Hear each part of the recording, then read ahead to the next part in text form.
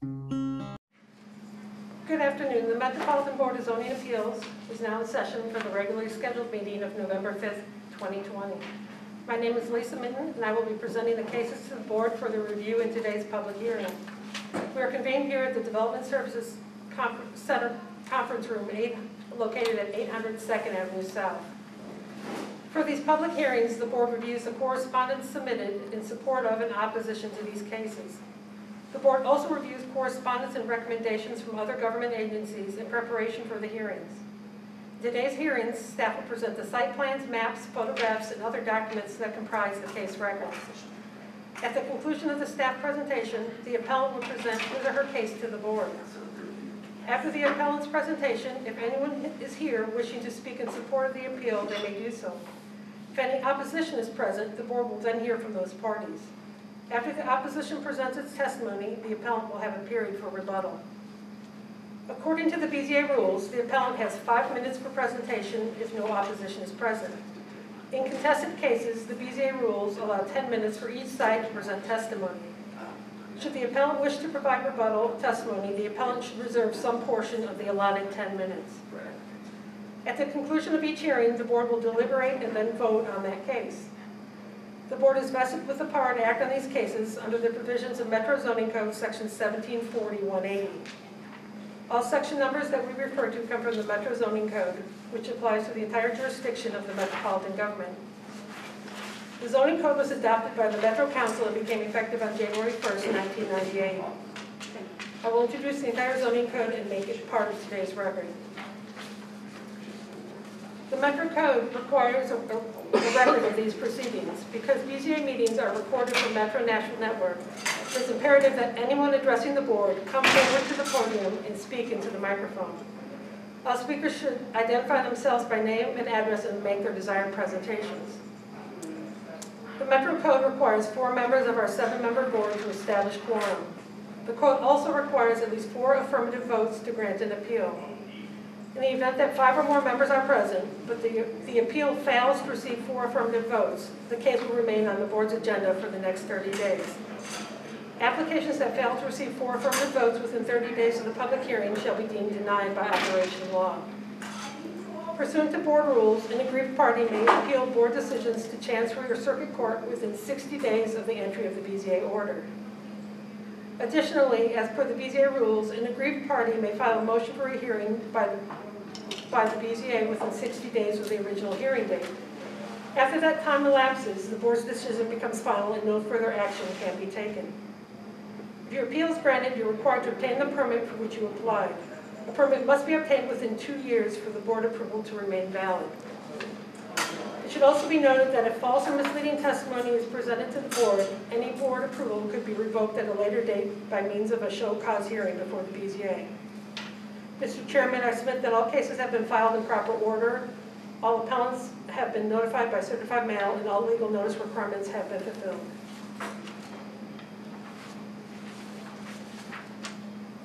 Great, thank you. Mr. Chairman, I do have some preliminary announcements regarding deferrals. Case 2020-212 at 4022 Colorado Avenue has been deferred to the December 3rd meeting.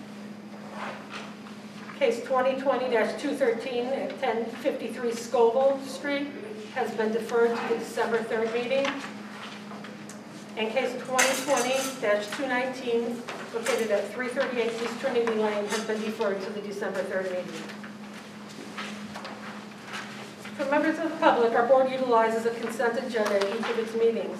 One board member reviews the record for each case prior to that hearing and identifies those cases which meet the criteria for the requested action by the appellant. If the reviewing board member determines the testimony in the case would not alter the material facts in any substantial way, then the case is recommended to the board for approval.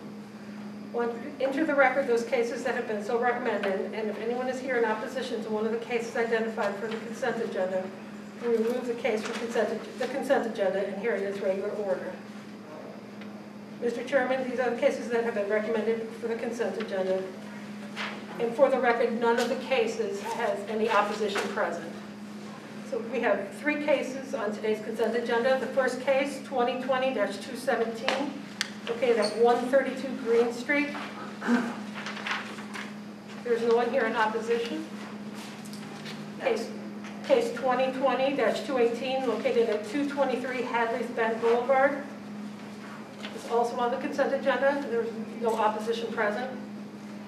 And case 2020-238, located at 115 Bellbrook, is also on the consent agenda, and there's no opposition present.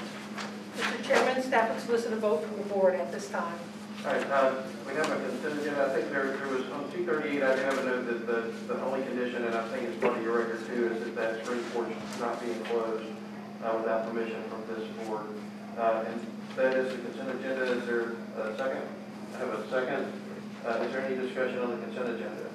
All in favor, raise your hand. Any opposed? That motion passes, and we'll do the first case. Well, Councilmember Withers is going to talk. Okay, sure. We also have a previously heard case that requires board action. Should we do that prior to the council member? Let's do the council member first. Okay. We can get Yeah. them out. Councilmember. We always kind of defer to let the council members speak, since they usually have pretty busy days, and I know Brett often takes off work to come here, so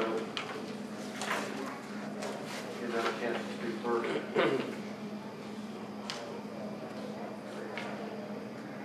Mr. Chairman, would it be improper for me to ask the zoning administrator just to go through the spiel he did earlier on our short-term rental group, just for the record? I mean, it's more that than anything else, because I've been asked, do we still hear them? And obviously. Yeah, the overview is that the change in law created a short-term rental appeal board. The board members have been recommended by the mayor's office and approved by the Metro Council. So we have board members for the short-term rental appeal board. However, Codes Department in conjunction with the Metro Legal Department is still working to finalize board rules of procedure. There'll be a formal training of the board members, all of whom are of course new to service on the board with the exception of one sitting district council member. And therefore, once we have those kind of check marks in place, that board will be in a position to start fielding the cases that previously came to this Board of Zoning Appeals from the short-term rental permit regulation. We're hopeful that that will be early in 2021. And I guess now I'm going to flash over and look at our council. Do we have authority? I mean, is the statute, or I mean the ordinance in effect that appointed or that transferred it? I'm just curious. With regard to the transfer takes effect once the board exists. The board members have been appointed, but there's been no formal convening of the board. Perfect. So that's the appropriate basis by which the Board of Zoning Appeals continues to hear these cases. Oh, are we lucky? Justice, and that it might come swiftly. All right. Hope so. All right. Let's hear from our council people. Mr. Withers, Council Brett. Right here. Thank you, board members, for meeting. I know it's a lot of sacrifice out of your day, and with health precautions and so much going on, I appreciate your time and attention. I'm here to speak on case 222, which is a parcel assemblage at 1105 and 0 Bottomland Street. If you've been familiar with the 5 Points area, that's the Bill Martin's grocery store site. And Mr. Martin's family is no longer operating that grocery store, so we're looking at some adaptive reuses of that existing structure. And what we're here for today is for the curb cut that is actually closest to 11th. This is an old school grocery store where almost all the existing sidewalk frontage is a driveway apron presently, because that's the way they did it back in the day. So this site plan will dramatically improve the pedestrian experience. It will eliminate most of the curb cut, but we used to have at least one point to get into the parking lot, because otherwise it will come off the alley. So what we're here for today is for this curb cut that's closest to 11th Street to the left. I've had a community meeting with to the east of this side, or to the right, is a townhome complex, and so I've had a community meeting with those neighbors, and we're really kind of focusing on the parking lot to the east, but that's not what we're here for today. But so what this will do, it will eliminate almost all of the curb cut along the 11th and Bottomland frontage, except they do need that one access point. It is very close to the stop sign at the corner of 11th and Bottomland. I'm comfortable with that there frankly, because there is a stop sign present, an all-way stop sign that is present at that intersection. 11th is a pretty busy collector going into Five Points proper, whereas Fatherland is a local street. So I think it's more appropriate and safer for everyone to have that access point beyond the Fatherland. But obviously we need to be able to get folks in and out of that parking lot somehow. Fatherland, in addition to being a local street, is one that I've been working with the planning department and Public Works Department on a traffic calming program for Fatherland Street. It's called the East Nashville Neighborways Program. We have had 12 community meetings on that and have some preliminary community feedback on it. It's just that the engineering work on that got paused by the budgetary constraints. So my hope is that once things get a little bit more settled, we can resume that.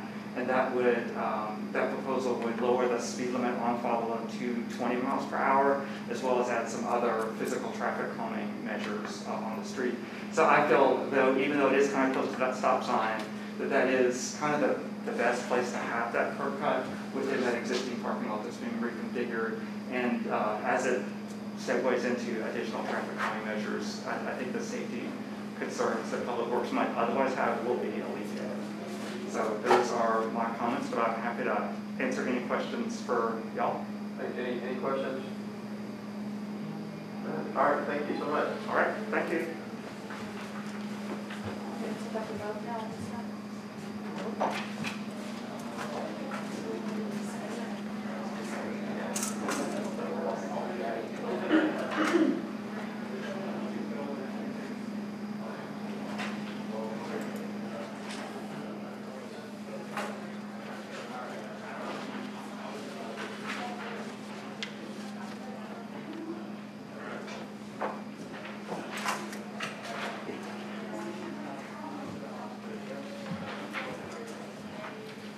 Next is the board will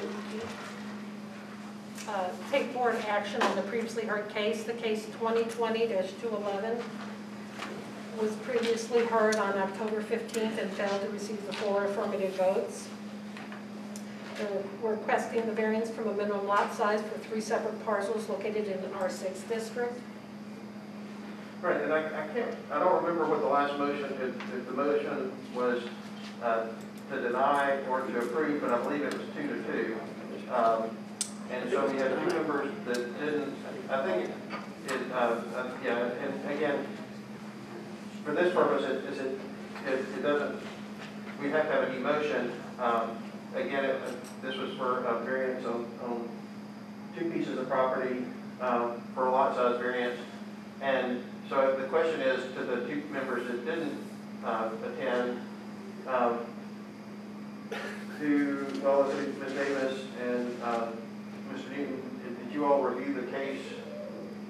And are you prepared to vote on the case? I did. I reviewed the documents. I haven't seen the video last time, so Okay. I probably would wait if I would. Okay. For clarification, there are 3 parcels in question that they're requesting duplex eligibility. Okay. 2 are addresses 012th Avenue North. Okay, perfect, thank you. So there are 5, and I believe, I'll ask the staff, I think that our rules require you to actually watch the video so that you have the full package, which would make Mr. Newton eligible on this vote, so there would be 5 people eligible to vote. And I guess the question is, does anyone have a motion that they'd like to make? We can deny.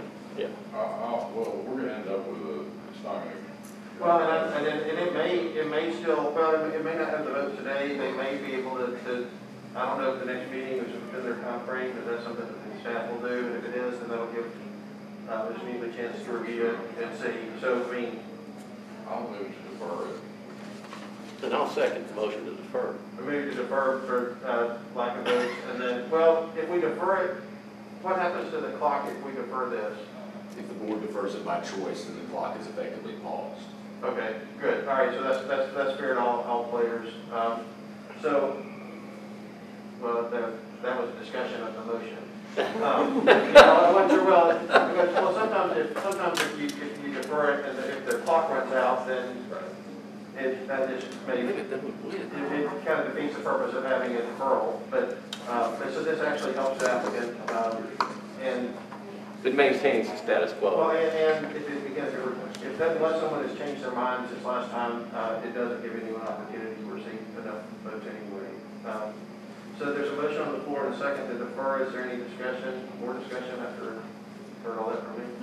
All in favor, raise your hand. Any opposed? So that will be deferred one meeting, and we'll take it up then. So if we don't have a folks eligible to vote, then we'll just take a motion and let it fall out of all. All right, next case.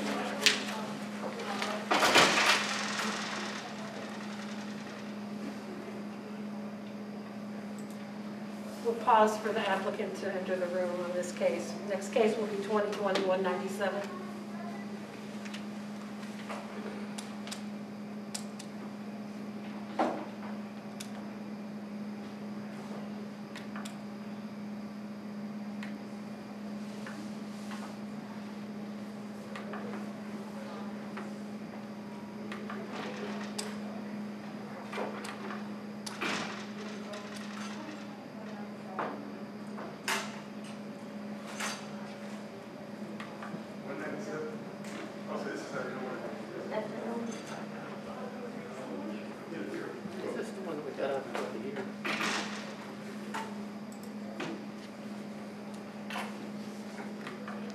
The first case to be heard will be case 2020-197, located at 39B Wharf Avenue.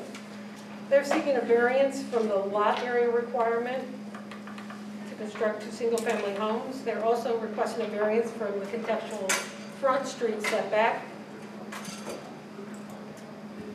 and also the variance from the side street setback. I'll go through the slides there for you. It's a corner lot. Here's Wharf Avenue, Perkins Street. There's our aerial view. There's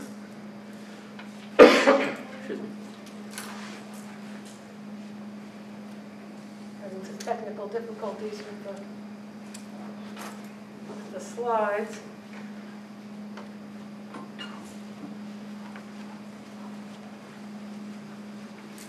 You really need to get Apple products.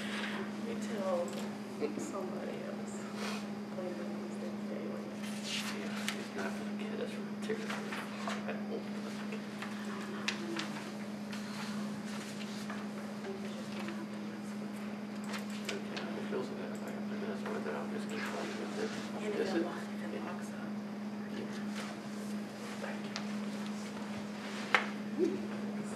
Did I do that? It's We need some IT assistance with the screen. We can't see the presentation.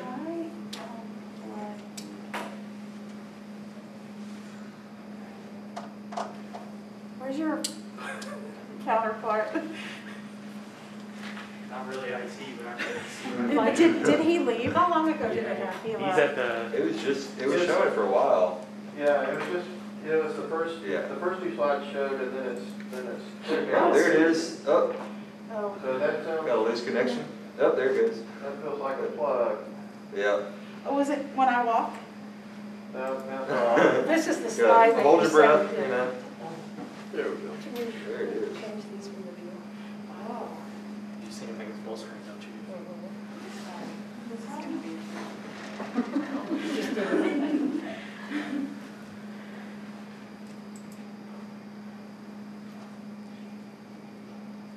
Oh, so it's just staying on it when you got your mouse over it?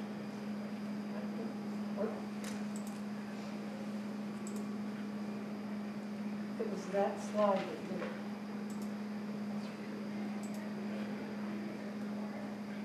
Doesn't like that slide. That you didn't have time to watch the which means you not that I would never make it.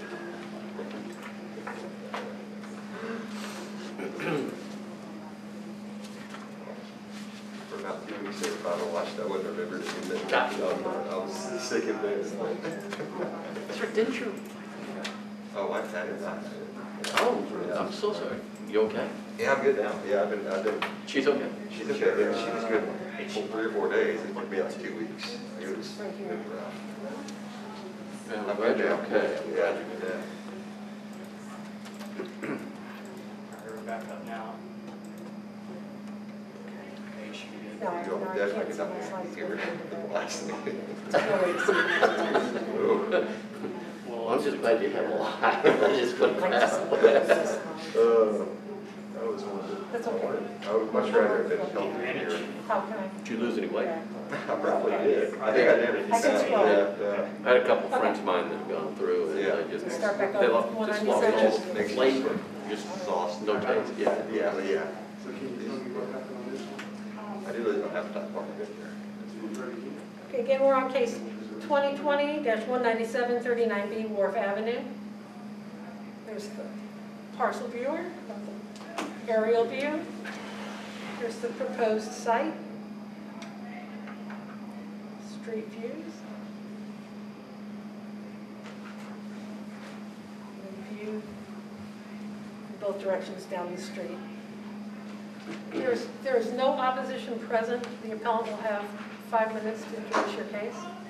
Please state your name and address. This address or my residence? The residence. Okay, hi, my name is Yvette Gindi, and I live in 422 Tremont Drive in Clarksville, Tennessee.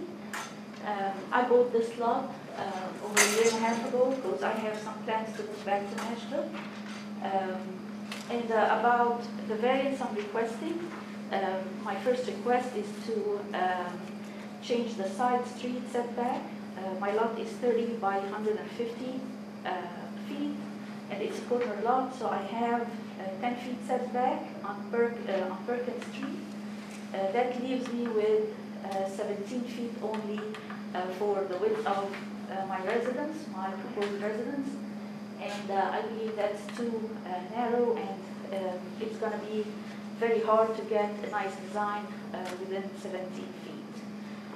And by looking at the neighborhood map and driving around the area, you can clearly see that the property located at 39 Wharf Avenue, which is right across the street from my property, is actually built on the lot line. There is no setbacks at all at Perkins Avenue. And there is another residence located at 13 Perkins Street. They have like 3 feet setback. Ma'am, how far, if we were to give you a 3-foot setback, how far would you be from the street? How far would that, I think a total of 12 to 15 feet away, because there is like a 5 feet pavement, and then it looks like another 2.5 feet, and then another 3. No, actually, that would be around 10. That's the thing. so you would be about 10 feet from the street Yes. with this setback because you already have a right-of-way that has sidewalk and, Yes, sir. okay. I'm just curious, thank you. Thank you. And then my second request is to be able to construct 2 houses on that lot. On September 17th of 2019, I was invited to a community draft review meeting for the presentation of the Wedgwood Houston Chestnut Hill planning study, which was adopted by the zoning department later on October 24th, 2019. And that study includes my lot in Subdistrict 3B, which is Lafayette Street Corridor, and it's to be redeveloped as transitional area with higher density.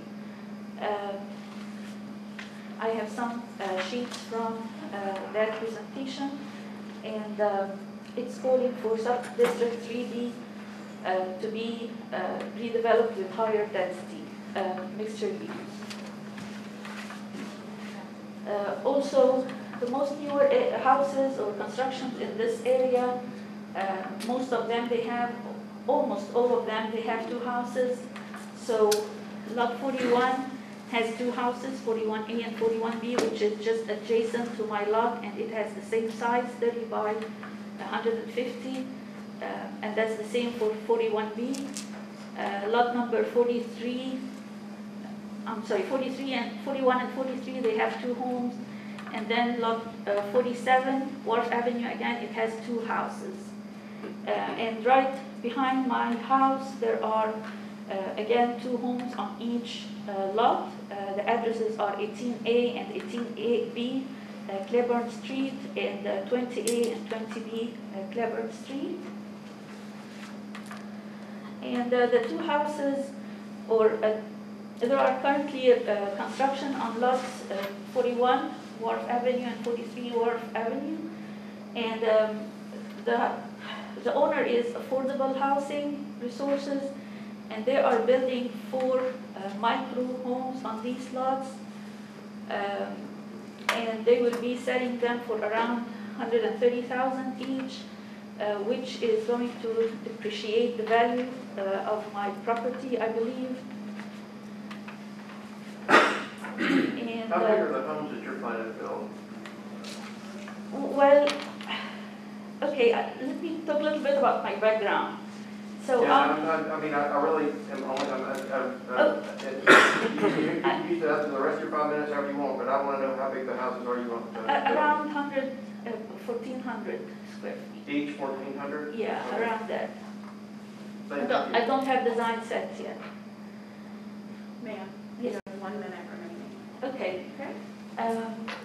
And I have another request is to reduce the front setback at Wharf Avenue. And I would like, I believe it should be around 35, 37 feet, but I would like to change that to 10 feet because I would like to have secure parking between the 2 houses. I'm a single mom of 2 beautiful girls, and I'm mainly moving to be close to their schools because they are going to colleges in a couple of years.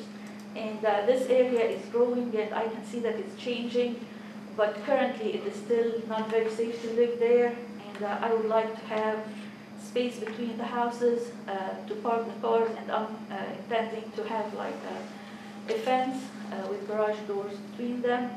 And my main intention is to have one house with ground floor, because I live with my 2 girls and my mother. So one house is going to be for me and her, and the other one is going to be for my girls, because they are looking to be independent and they want to live alone. But my background does not agree with that. So I think it's going to be very smart to have 2 houses constructed. I'm living in one, they have independence in the other, but I can still see them every day. Is that 5 minutes? Okay. All right, are there any questions for the applicant? No questions?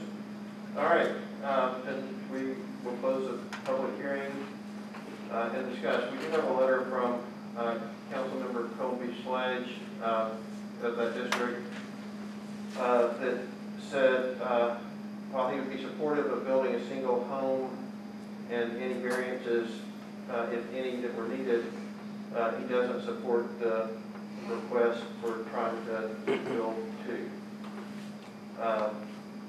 And I think that's the only communication for and against in our packet. This board gave a variance to the 2 properties next door, a lot size variance to build 2 homes, and I know that was part of the case here, and to me there's a little bit of a distinction that I think, Lauren, that some of you all were probably on the board and remember, because it wasn't too terribly long ago, but it was an affordable housing organization, and this board talked at length about the hardship and how to phrase it and what to do with it.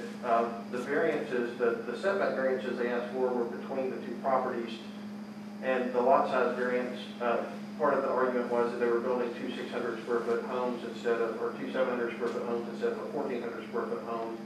The size and the intent was, and the fact that it had the council member support and other support, was what I think tilted the board to say, rather than have the nonprofit go through the SP process, which would probably, based on the level of support passed, it would keep the houses more affordable to go through this process, which is is where it went through. So to me, it's a little bit different than this request. And you know, I kind of see the variance, whether it's 3 feet or a little more, to still be 10 feet off the road, I think to me meets the spirit of the property. I'm having a struggle with the specifics on the two for me. I think we were clear in the previous one that it was not a precedent-setting move. It was very specific to those characteristics that were there, and the specific hardship related to the property owner owning both parcels, rather than you know, than a single parcel owner offending a neighbor. I'll say I agree with you, and would struggle with the variance to the contextual street setback and bringing, I don't think the hardship is there to bring the home closer to the street than the contextual street setback would allow. Yeah, I would agree with that. I think that one thing that is a little bit unique about this lot is the fact it's a corner lot. And so, you know, I think I definitely think of the pedestrian experience here, and you have one, you know, curb cut off of the road, which is, you know, I think that does help it, but I'm still, and I agree with you. I'm having a real hard time with the front setback, but the side setback I don't have as much of an issue with. Any other comments or thoughts? I will make a motion. I'll make a motion that we deny the request. Second. In its entirety? Well, I don't have a problem with the side setback either. I just don't, to me, come to us with a plan. I mean, I don't remember us doing it piecemeal like that. Maybe I don't remember a lot anymore. We talked about the other case on Friday. Right, my brain trying to remember, so. That goes with the hair falling out too, you know. Well, and you know, and I hope my memory doesn't. If my memory sounds impressive, you have to remember that I have had the opportunity when we review the consent agenda to at least remind myself of it with Lisa and John at a time. So I get a little primer beforehand on some of it, and then I have time to think instead of just having to remember on the fly. But Thank you for clarifying that, because I think we all felt kind Yeah. of bad that we. Yeah. well, I know, so there's a test on it. Well, and I mean, to me, you know, and again, there's a motion and there's a second. We can discuss it and decide if we vote or amend it. But I think that the hardship for the lot size width is going to be there regardless. And the applicant has said it's for personal, you know, she wants to build something for her home. I think to me it's not, you know, if you want a contextual setback on the front, I think you absolutely come back and ask with a specific plan. I don't think that there's a majority or 4 votes to give a duplex or a 2-family lot size deferral based on the motion in the second and the other comments. And so to me, it really boils down to, do we make the applicant come back for a side setback? And I would be willing to vote for a side setback and agree. I'll amend my motion. I'll amend the I second. have no I mean, problem with the side setback. yeah, I didn't have a problem with the side setback. I just didn't want him to keep coming back. Well, that would give the applicant full freedom to say, okay, I can build my single-family home under the rest of the code unless I come back here with that side setback, knowing I can build a water home. Okay. I just thank you for helping with that. I just didn't think to do that. So I'll amend it that it's denied, except the applicant's request for the 10-foot side setback that be approved. So the lot size is denied, the contextual setback is denied. Side setback. Yeah, the secondary road Is approved. is setback, but the side setback is approved, right? Right, and that was second. Okay. There's a motion for that in a second. Yep. Any other discussion? Is that the hardship is a kind of exceptional narrowness of the lot? It is, and it's a corner lot. It's a corner lot, yeah. Exceptional awareness of the lot, correct, yes. And specifically, this one has an effective 10-foot setback with the side right right of way. away, yeah. Okay. All right, so there's a motion, a second. Any other discussion? Okay, all in favor, say aye, raise your hand. Any opposed? That motion passes. Good luck. Thank you. Oh, she knows what we just did. All right. Next case.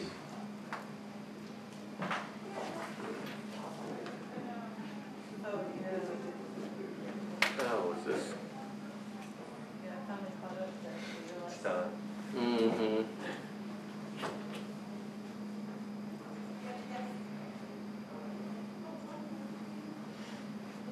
Is Council Lady Murphy here?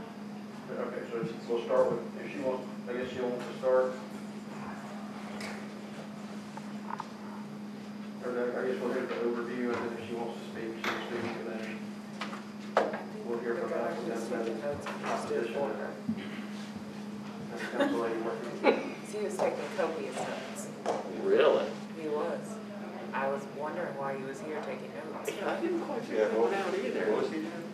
Oh, he was just taking notes. He said he hoped she understood the decision. I was like, well, if she didn't, he did. because I he hope didn't so, really- because I kind of got lost midway through. So I kept looking over at you, Johnny, I'm like, what did we just do? I mean, I was willing to support the first motion, but I didn't have an issue either with this side. I didn't want to have to go through the whole process. Right, no, that I mean, makes you're sense. gonna keep coming It was like back and 17 years, forth. pretty narrow. Yeah, no, I think that makes sense. That would make it better for her. I mean, I Better didn't result. mind her trying to have something for kids, I mean, that was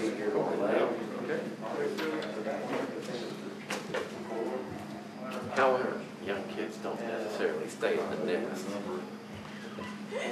I couldn't wait to get out of the nest. Our kids today. Yeah, well, I got a couple years. Although it's nice to have somebody coming in that's older than me. Tom. Mr. White, you're now the senior person in this room. Thank you very much. I knew you'd remind me about that. Yeah, absolutely no question was I could let that one go I by. appreciate my old friends. Yes. Hey, we're still here though. That is absolutely important, though. Absolutely important. Where's Sonny West when he needed him? Sonny always took the hit of being the oldest guy in the room. Yes. He's now been gone for 5 years.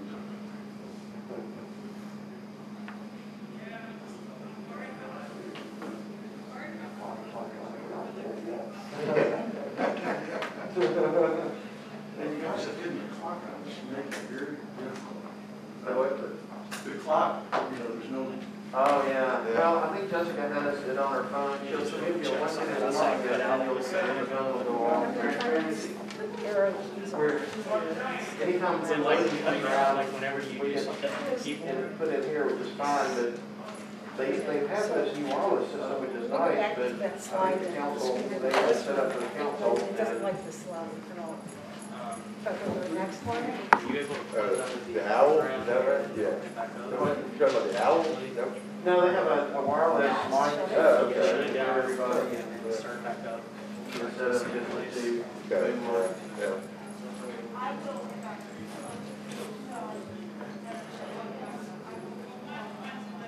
Is that the first slide that you had trouble with? Was on her case? Did you have Yeah. It was. I don't think The we had 4 any trouble. viewers that watched this are really bored. Of course, I've been fighting with this computer the whole time, so. 207, what number are we on?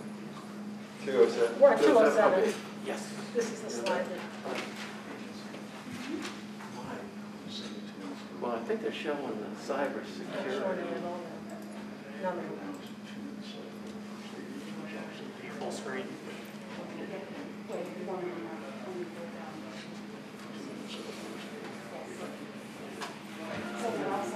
Slideshow. Yeah. We'll stand here and it's catching it all. And he's over at the Music City Center for council meeting. It's an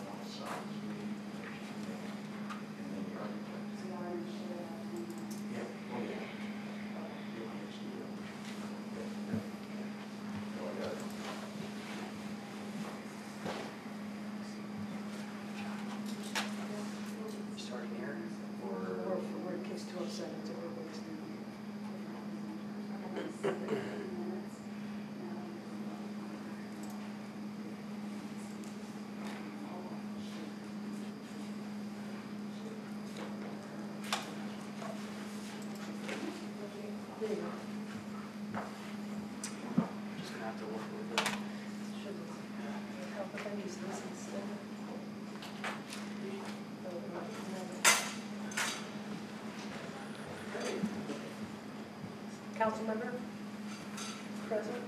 Yes. Okay, you see her coming. All right, Are we ready? we have representatives on both sides here, we have a council lady here, so we're gonna, have the case introduced. Yes. And then, Council Lady Murphy can speak if you want to speak first, or if you want to wait until the end, or. I'll speak at the end. At the end, okay, perfect. Okay. All right, so then, we'll introduce the case, we'll hear from the applicant, who has 10 minutes, and then we'll hear from the opposition, who has 10 minutes, but we will make the transition in between so that all the supporting it. Yeah, even the appellant will have people rotating out for that Perfect, okay. 10 minutes, so there'll be a pause, yes. And you'll stop the clock. COVID 2020. Okay, yeah, all right, so yeah, so It's still better it's than your zero. turn, you can rotate folks in, you have a total of 10 minutes, not counting the time to get folks in and back and forth. But there'll be a representative of each side present at all times, just to hear the proceedings. Okay, so great, so we'll have the presentation of the case from Lisa. The next case is case 2020-207, located at 3717 West End and 101 Leonard.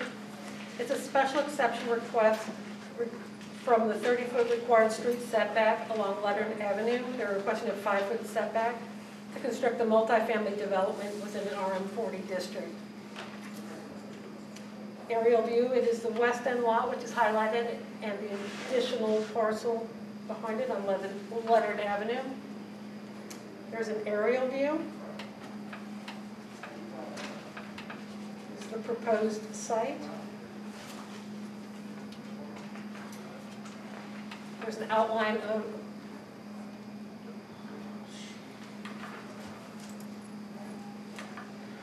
technical difficulties with our slides again. Here is a rendering of the proposed construction. That's the Leonard side, right? Yes, I'm sorry, I don't know. Yes, this is Leonard Avenue with street parking.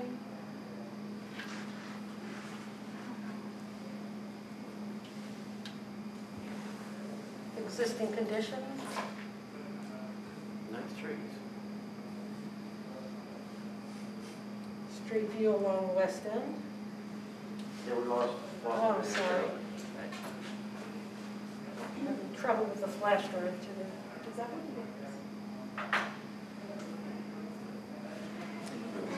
it is?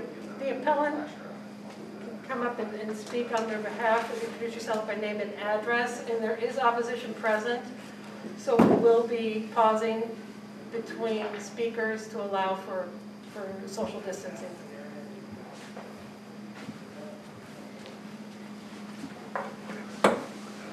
Chairman, I may remove this mask for presentation purposes. My name is Tom White. I'm at 315 Dedrick Street. I represent the applicant in this matter. I'd like to ask for 2 minutes for rebuttal at the front end, and will initially also comment that there were Mr. a White, number. may I ask you to put your mask back on while you're talking? Yeah, if you don't mind, we don't have, if you don't mind, we'll just ask everybody to keep their mask on. Since we're in the small room and we don't have the screen. No problem. We just may have to talk a little louder. Okay. Tom White, 315 Dedrick Street. I represent the applicant. There were a number of letters sent down here in opposition. There were approximately 15 letters in support, which were not down here before the deadline on Friday. They'd all been handed out. Appreciate your consideration. I'll comment at the front end. So importantly, this is a case for a special exception. This is not a variance where you have to show a hardship. It's very important because virtually every one of the letters in opposition were talking about things that really are not before the board today. They were talking about a variance, hardship. They were talking about height and design. None of that's before the board. The sole issue before the board today is a setback off of Leonard Avenue. We've got an architect here, engineer, who will cover that. And at the very front end, I will comment, my clients met with neighbors on either 8 or 9 occasions at the site. We've met with the council lady at the site. We've been very coordinated in our presentation to the neighbors. I'll also mention that the piece of property is at the corner of West End and Leonard. So you've got to be, on an equitable basis, realize there's a 30-foot setback on West End. We're not asking for any variance from that at all. No deviation, no special exception. That would be honored as it faces West End. This is a special exception case, as I said. So basically, this board understands a special exception. Are you entitled to it? With respect to the conditions on the specific conditions, there's two things. One is there a principal dwelling that doesn't meet the minimum requirements? There is, that's 8 feet. Nobody's going to dispute that. There's a second one about if there's a corner lot that doesn't meet the minimum requirements. That's a second predicate for a special exception. 8 minutes remaining. I'm sorry? 8 minutes. There's nobody that's going to disagree. Those predicates are there. So once you establish that there's the predicate for a special exception, then the question is, what's the relief? We've asked for a 5-foot setback. The staff of the planning department has exhaustively looked at it, did a 3-page report. They clearly said that the setback was not only appropriate, was in keeping with the policy, et cetera. So the special exception requirement is there, and the appropriate relief is there. I'm going to ask for just a minute for Mr. John Nelly to step up, who lives right down the street, and ask him to address that. Just right before you sit down. Yeah, okay. So I can follow you, and I'm with you on this special exception, but y'all are relying on section 17.12.035. Hey, that's correct. A, and that is, and so that does allow the street setback to be varied, but it doesn't say by how much. That's exactly right. And your position is, that's been vetted by Metro, and they're okay with it. Correct. I mean, as you said, the first predicate is, are we entitled to it? There's no dispute that we meet 2 of those requirements. So then, as you said, the key is, what's the appropriate relief? We have proposed this 5-foot setback, and if you look at the 3-page report from the Planning Commission staff, without covering every bit of what they said, they conclude by saying that the proposed setback of 5 feet along Leonard Avenue is in line with the setback intent of the policy to provide shallow setbacks and still allowing for a distinction between the private realm of the residence and the public realm. That's the comments of the staff. So my answer to you is, with respect to the appropriateness of it, that's our argument, and it's obviously consistent with the recommendation of planning, which is unequivocal about it being appropriate.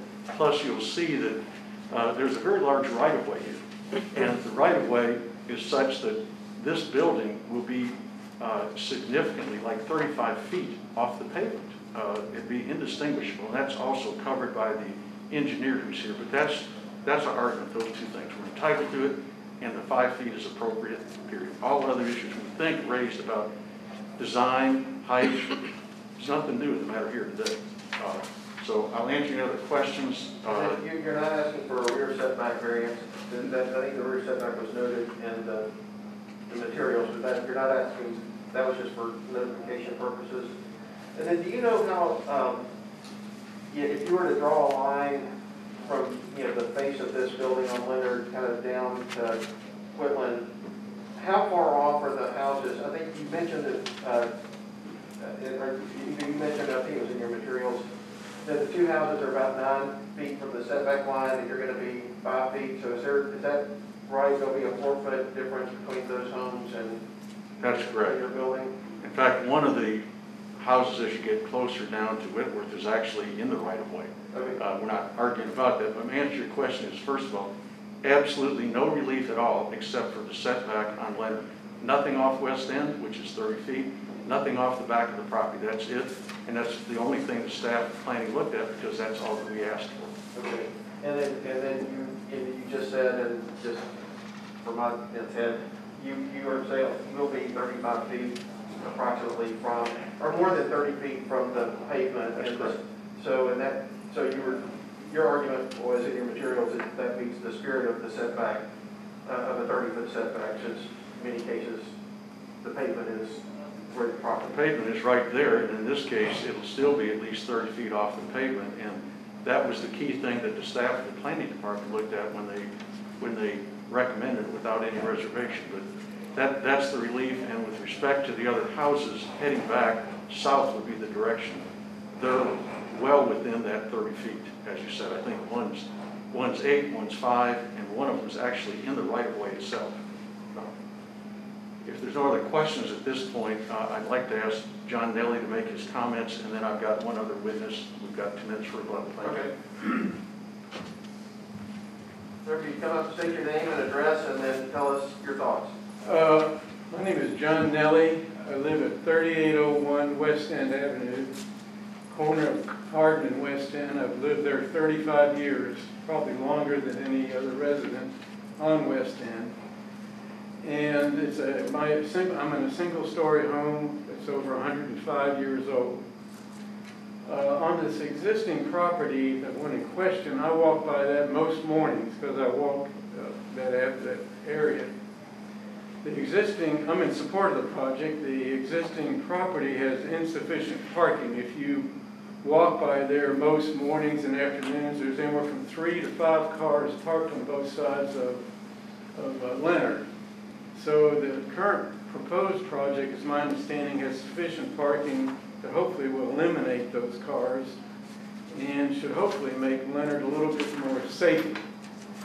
The second is the current project that's on there was built probably in the 50s, and it's just not architecturally and landscape-wise in conformance with what's on West End with the current condos and historical homes there. So I think that this project should be a good project. I think it will be in conformity with what's in the neighborhood. Okay, if we can take a break, I'm going to get our next witness in. Mr. Brown, thank you.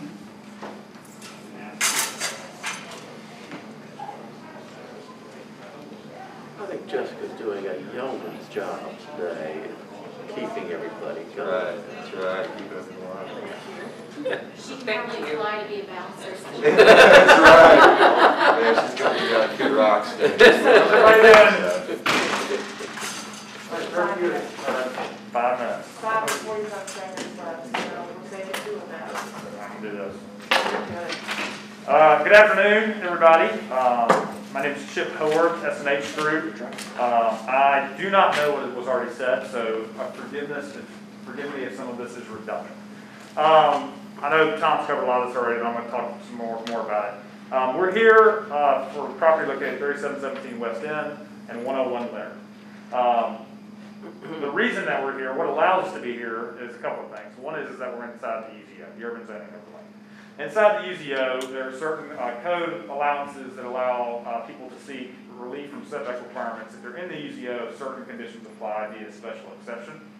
So if I can go to, I don't know who's controlling, page 12 of the packet. We don't have the packet. We've got the packet, we got it. I know y'all have a robust packet. If everyone could flip to page 12, that would be super helpful. It's a page that looks like this, it's got red lines on That's it. not on the page. So we're at the property right here, top left. As you can see, this property is unique because of the size of the right-of-way. There's a 70-foot right-of-way on Leonard off of West End.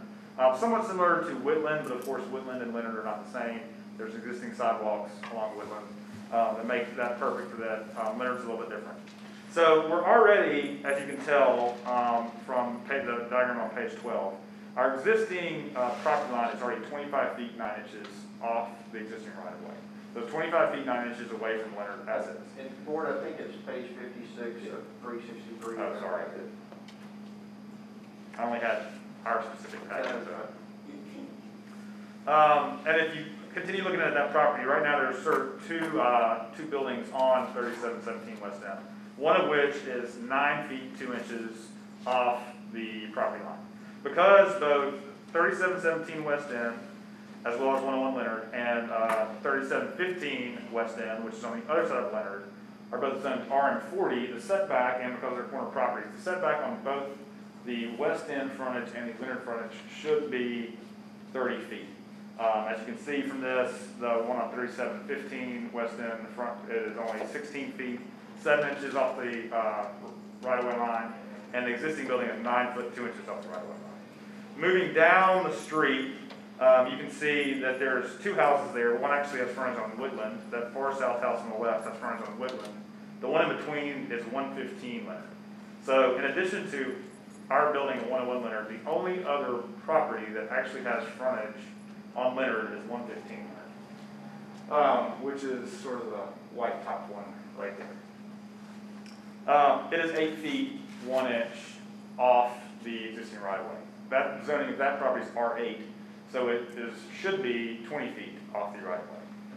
Kind of continuing down, the 2 properties on the corner, just for example, for reference, the 2 properties at the corners of Whitland and Leonard are R8, they both have front setbacks. They should be 20 feet off the right-of-way line on both Woodland as well as Leonard. So in essence, all buildings that touch Leonard, none of them comply with the existing setback requirements for their zoning classification. The next page in y'all's packet is just a Google image illustration of the same thing. You can't, it's harder to see, but you can see the red lines laid in. It just sort of shows how all the houses are really up close to the right-of-way line and how that condition exists. 2 minutes remaining. So, and I'm gonna let Tom get into a lot more. I know he did already, and at the end. Total or is that? No, it's total. Okay. I have a question. Are you adding on-street parking as part of your plan? It looks like it is. So we're adding parking inside the right-of-way. We're taking the curb that exists right now, moving it into the right-of-way that exists near our, like at our property, and taking cars off where they currently park and moving them into the right-of-way that exists. The right-of-way exists, why not use it? So is that moving your property line back further from the street than it normally would? No, ma'am, that's already existing right-of-way. Right-of-way to do that? No, ma'am. I know that Tom reserved 2 minutes for at the end, so I'll be super quick. The next 2 pages are exhibits that illustrate the 2 special exception conditions that we would travel under per Tom's memo to the board. They illustrate both one, that the other property on Leonard, 115 Leonard, does not meet the existing setback requirements, which is condition 1 of 17.12.350. And the next page shows that the property across Leonard, 3715 West End, does not meet the setback exceptions, which would travel under 17.12.350 exception 2. And I'll stop there so Tom can ask that. Any other questions at this point? All right. Ms. Martin, do you have anything to add at this point, or do you want to save your time for a rebuttal? I think we have a short time left in the first 8 minutes, 30 seconds. Or am I, we through at the 8 minutes? We are. We're through. Okay. I got to save 2 minutes for rebuttal. Okay. All right, any other questions from the applicant at this time? Okay, so we will hear from the opposition. Thank y'all. All right, thank you. I think we have some other neighbors in the outside who want to come in. Sure, I think Jim, are you leaving already? I don't know. Go with yes. Okay, yes. Yes, so we can bring two more people in. Okay, I think that's all we have. Okay.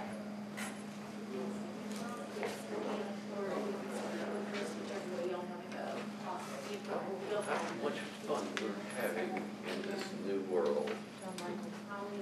John, should I try to change it now? Maybe between cases. Yeah. Just in case the person to blame or anything, because that's kind of Sorry. valid. I think it's the cable.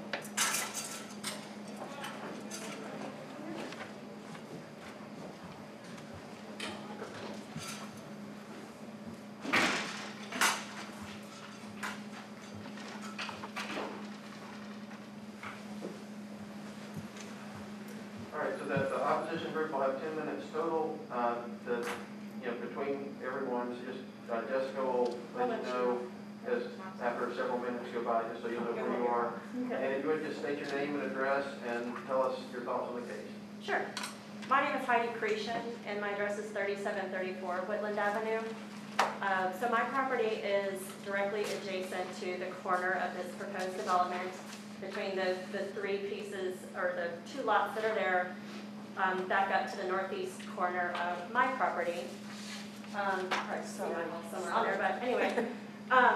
And the reason that I wrote a letter as well, hopefully I made salient points in my letter, but my husband and I object to, or oppose, I should say, the setback request, mostly because we feel that it directly influences what scale of a project would be allowed on that property.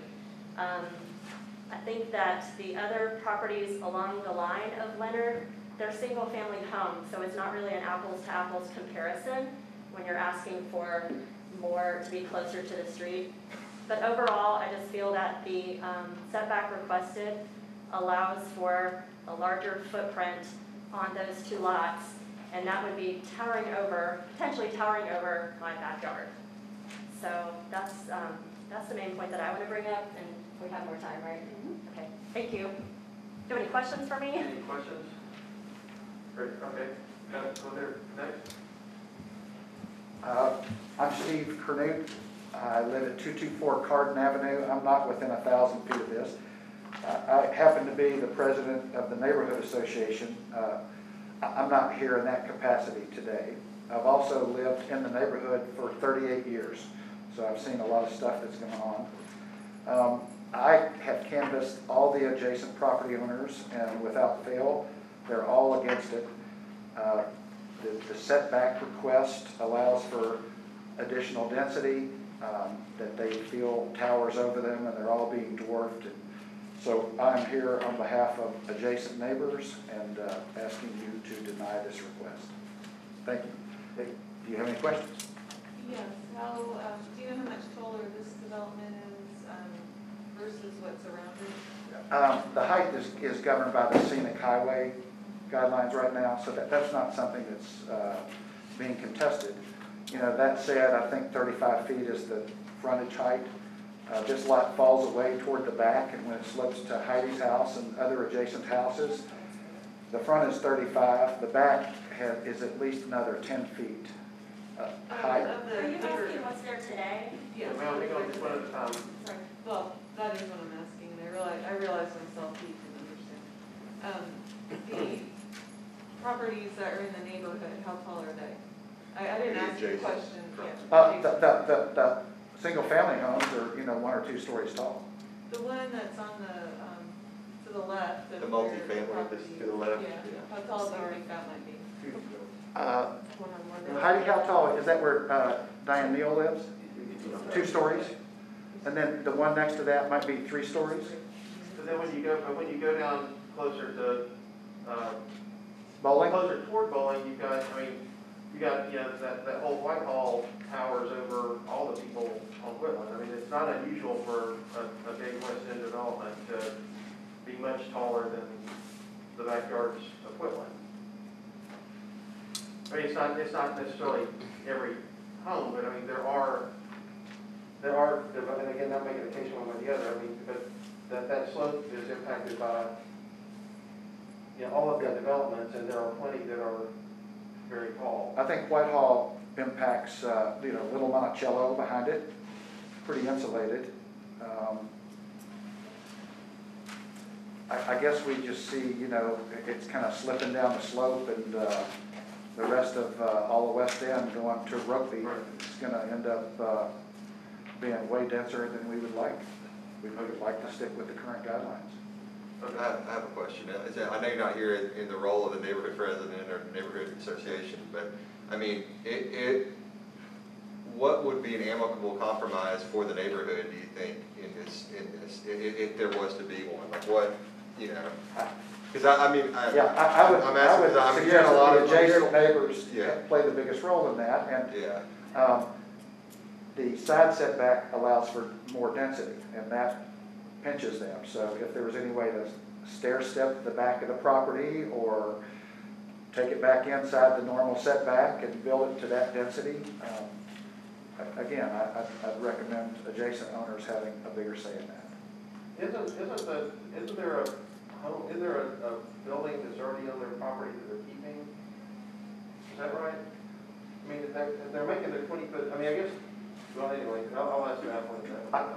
I think they're going to tear all 3 buildings down. Okay, and then just keep the land in between the. Yeah. Okay.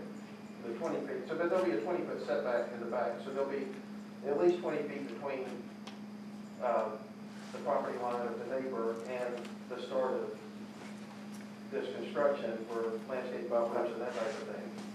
I think that's my understanding. Okay.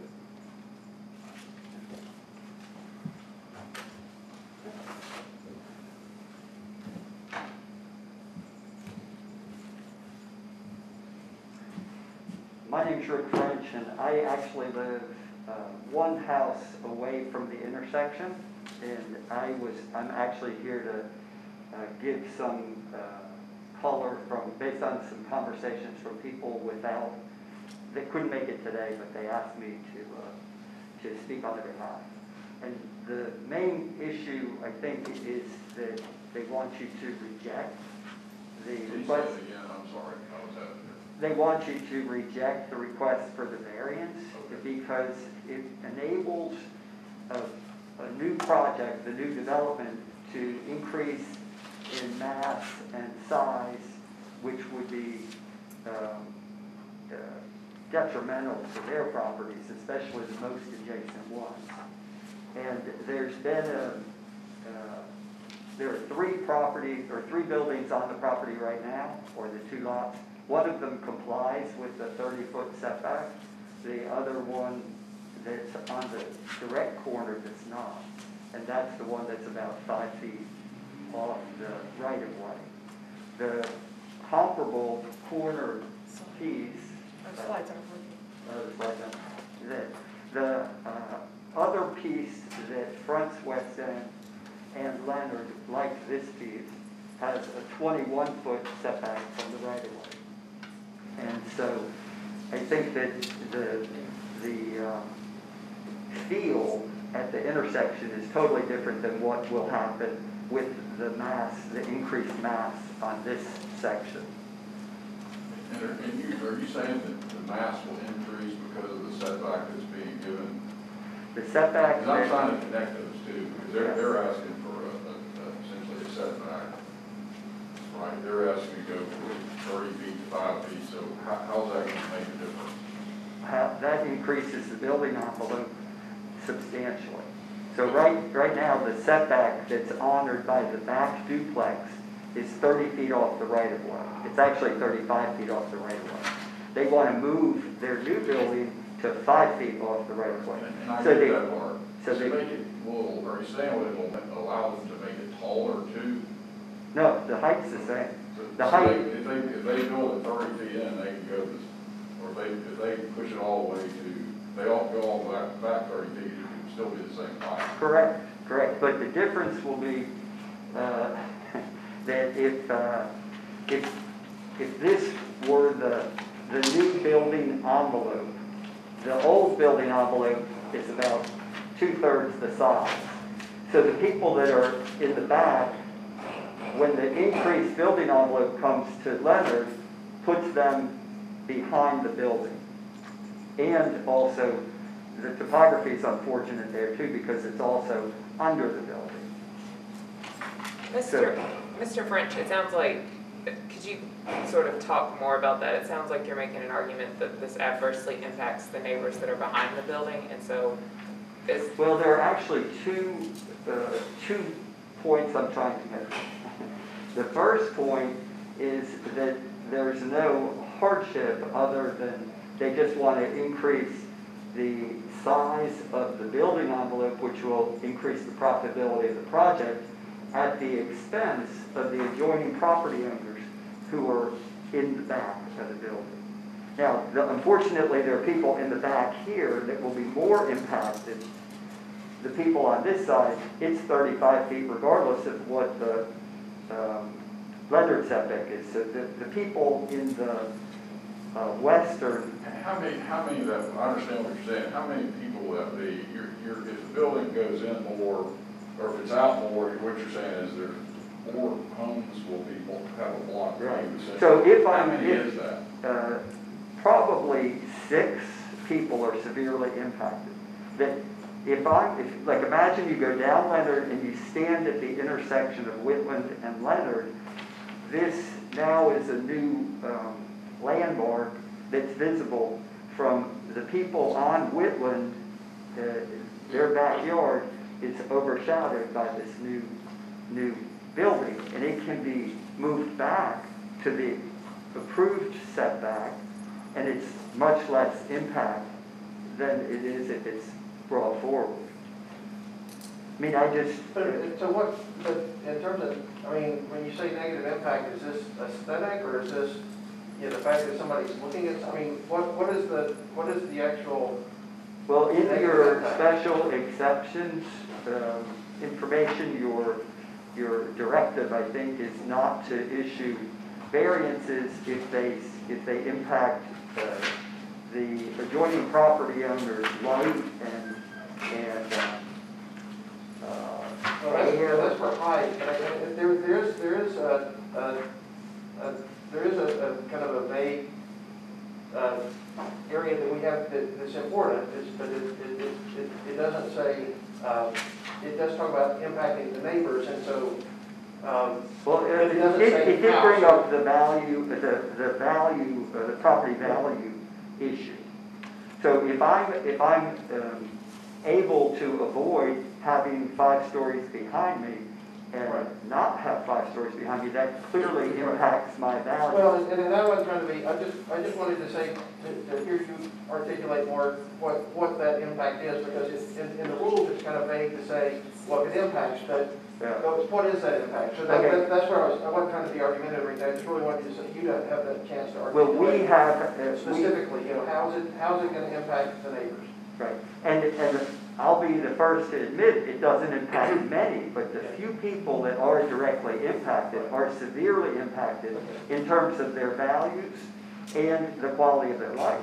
I mean, this is from the Halversons who live on the opposite corner will now have a direct sight line. If this is, now it's 3 stories up, and there's a debate about whether they're allowed to do the 4th rooftop, or you also have to count the topography, that's another level. They literally have a 4-story lit tower behind them. That clearly is going to affect their value. Okay. And you're right, there are instances along West End where people have suffered with the construction of a 3-story building and they're below. Right. But it's different because those buildings, and I've been involved in some of them, didn't ask for variances. They weren't enabled by the Board of Zoning Appeals to actually enhance or make the problem worse. Okay. I'm sure my time's up. When we ask questions, it doesn't count against your time. So It's actually for Lisa. Okay, I'm sorry. Yeah, can we get, I don't have a question for you. We don't know if we can make it work. Yeah, we're having trouble with the connection. Oh, okay. We are technically challenged today. When we pause, we will try to connect Well, everything. I mean, you all might be able to answer off the top of your heads, you and John and Jessica, but when we look at special exceptions, we look at sometimes for height and then sometimes for the street setback. And I wish I had my notebook here because I could read it myself, but when you have the street setback is one of the conditions that you're allowed to have the street, the building be closer to the street, provided that you don't impair the light and air and other things that go on adjacent properties. And sorry, I wish I had my notebook to read that, but am I remembering that correctly? I have it.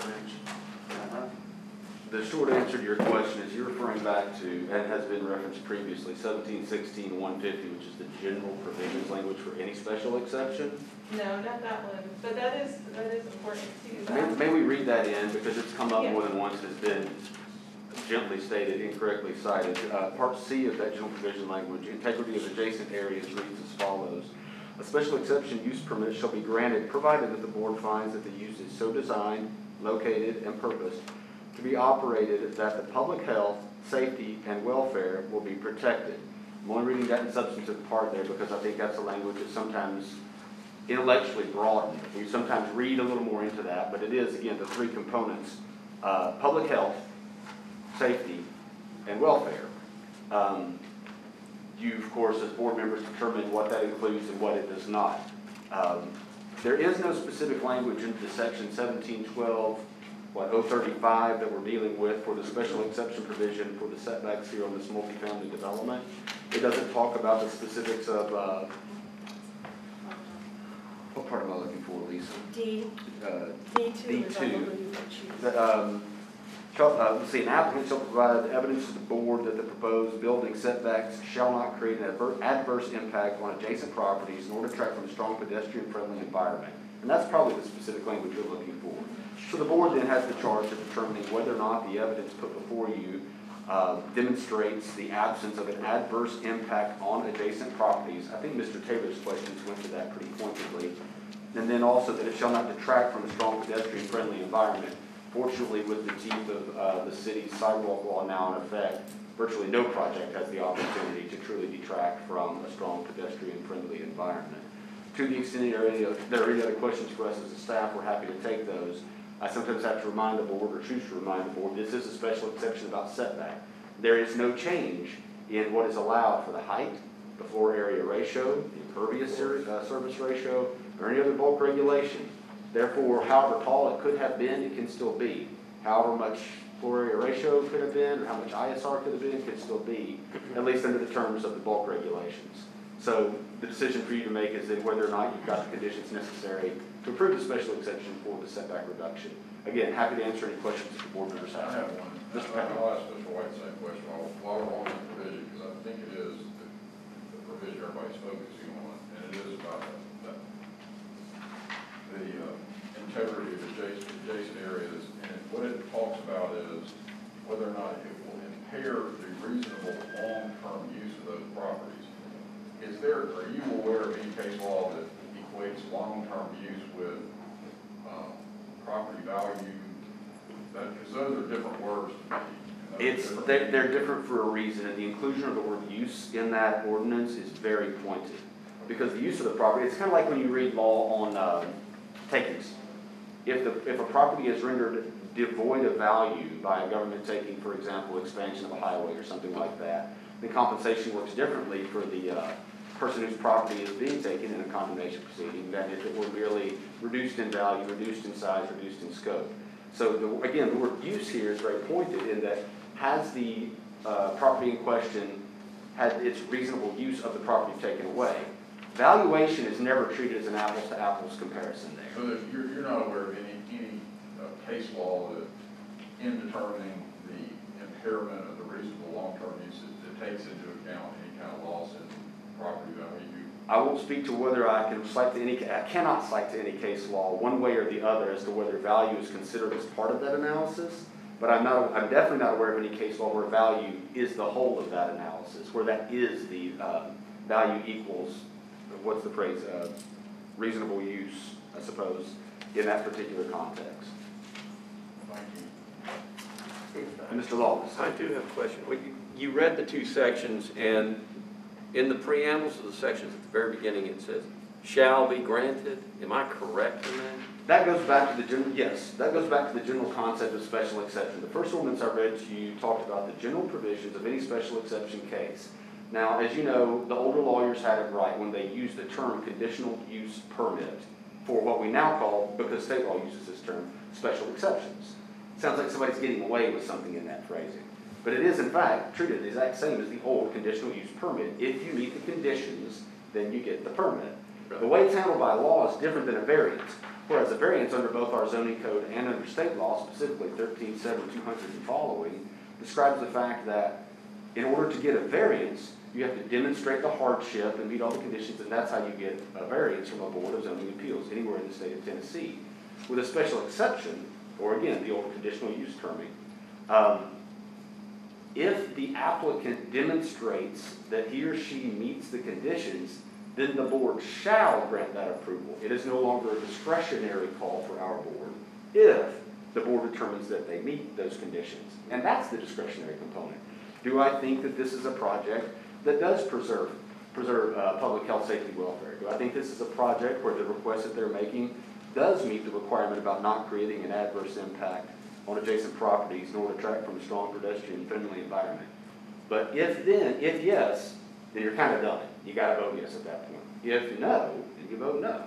So although there is discretion in it, that discretion does not exist if in fact the board finds that you've met those terms. Other questions? Any other questions for the I think I telegraphed part of how I think Mr. White's going to be approaching it, and hopefully telegraphed it, Councilwoman, for you a little bit. Not that I'm only one of a few. Well, and I hope that makes a little bit where I was going with the questioning to say that often the other criteria, again, that in the presentation that was made, a lot of the other criteria, we haven't discussed it, but they made a strong case that, hey, it meets these, and where you all are coming in is to say, no, here's the specific adverse effect that we believe, and then our board has to weigh, well, is that in line with well, if I could, just humor me for 1 second, because I'm confused. So according to the Tennessee Code of Ordinances, it says that there is, that the board shall not grant a variance without finding the following. One is those. This isn't a variance, this is a special exception, and so there's No, no but it's more. under the special exception section. And it says that the granting of the variance will not be injurious to other property or improvements in the area, impair the adequate supply of light, air to adjacent property, or substantially diminish or impair property values within the area. So it's saying that you can not grant the variance if it does any of those things. Now, then we're going to debate about whether their property values are going down because there's this new, they're now in a hole and they're behind a building and whatever. The other criteria that they claim is that it cannot be granted, you cannot grant the variance if financial gain is not the sole basis for granting the variance. Now this goes back to what you should said. cite to what section you were reading from. No, not to me, to the board. I don't have a vote today. Oh, okay. 1740, 370 review standards. That's the Metro Code of Law. But this. 1740, is that, are you sure That's the that's Metro special Code of Law. exception? I don't think that's a special exception. It's not the same special exception provision I'm reading. Because I didn't see anything about, for example, impairing light. I just see impair the reasonable long-term use of the property. Well, I think we need to put our legal counsel on the hot seat. The citation made is to the Metro Code of Law, not to the state law. The state law outlines in two separate parts of the 13-7 statute, and Mr. White, if you happen to have your copy of 208 handy, I'll be happy to follow it. Otherwise, I'll fetch my own. But under the state law, there are different sections that outline the way that special exceptions are handled, and then the way that variance cases are handled. They are not the same. Relief can be granted for both, but they are not the same thing and don't have the same criteria for review. Similarly, our city law, the Metro Code of Ordinances, which was just cited to by Mr. French under 17.40, outlines how we do variances and special exceptions following basically the state law, almost word for word. Nevertheless, to read from the provisions of the variances, effectively for me, you'd have to read you from Moby Dick. It's not what we're doing here today. Special exception and special exception criteria. 1716-150, that's what we need to look at. 1716-150, and if you want to go to integrity of adjacent areas, that's part 2 in the first section there. Yep. Or part C. Sorry about that. I want to be on the right side. I'll go back to law school. No, I think that it still comes back to the point of they're obviously entitled to develop the property. There's going to be the height that they're allowed to do. They're allowed to do a lot of things, but the one thing that doesn't seem fair is that you grant them more favors or more benefits than the people that are living in the adjacent property. So would you think that it would be appropriate to have a 9-foot variance, which is where we would put it in line with the adjacent properties instead of a 5-foot variance? I shouldn't be the one that's asked. I think the adjacent property owners to that property should be the ones that are going to tell the developer, ask the developer to negotiate with them. I don't know what, it's totally out of thin air that they chose 5 feet. I mean, they could have asked for 2 feet, as the final setback. But the most similar case is 21 feet, which is the other corner. Can I just, were the public hearings, Councilman, were there public hearings on this? Because I'm just trying to. We did have a community meeting. I figured you. I'll address that. Please, sir, would you mind? I can address the. Yeah, I figured you could. I was just, because we're doing a whole lot of conjecture here, and I'm not trying to cut anybody short, but I was just. Yeah, no, that was an answer to the question. I asked the question of what he thought, he deferred to the neighbors, which is his answer, so that's perfectly fine. So, is there time left for, if there's any other opposition want to speak or address anything that's been said? Okay, so then, now we'll turn it over to Council. Well, Councilman Murphy, did you want to speak now before Mr. White rebuts? I'll give you your 2 minutes. Go ahead, and then I'll bring us all home. Okay. Thank you. I'll be very brief.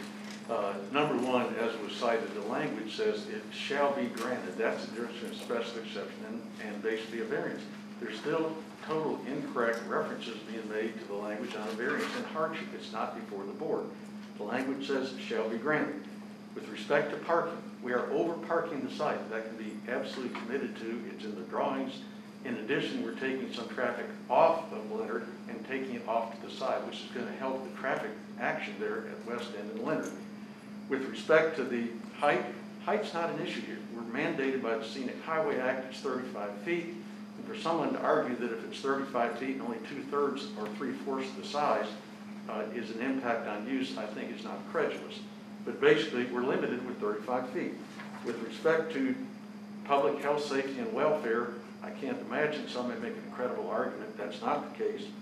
With respect to the language, it's impairing the long-term use. How can somebody credibly say it's impacting long-term use of their property? There's any number of other buildings from Whitehall to other along the route, but this is in keeping, and we cannot exceed, we're not exceeding or requesting any relief from anything other than a setback on Leonard. With respect to the neighborhood meeting, I want to comment. My clients met out there 8 or 9 times. I met the council lady and talked with her repeatedly about it. She's been very gracious with her time.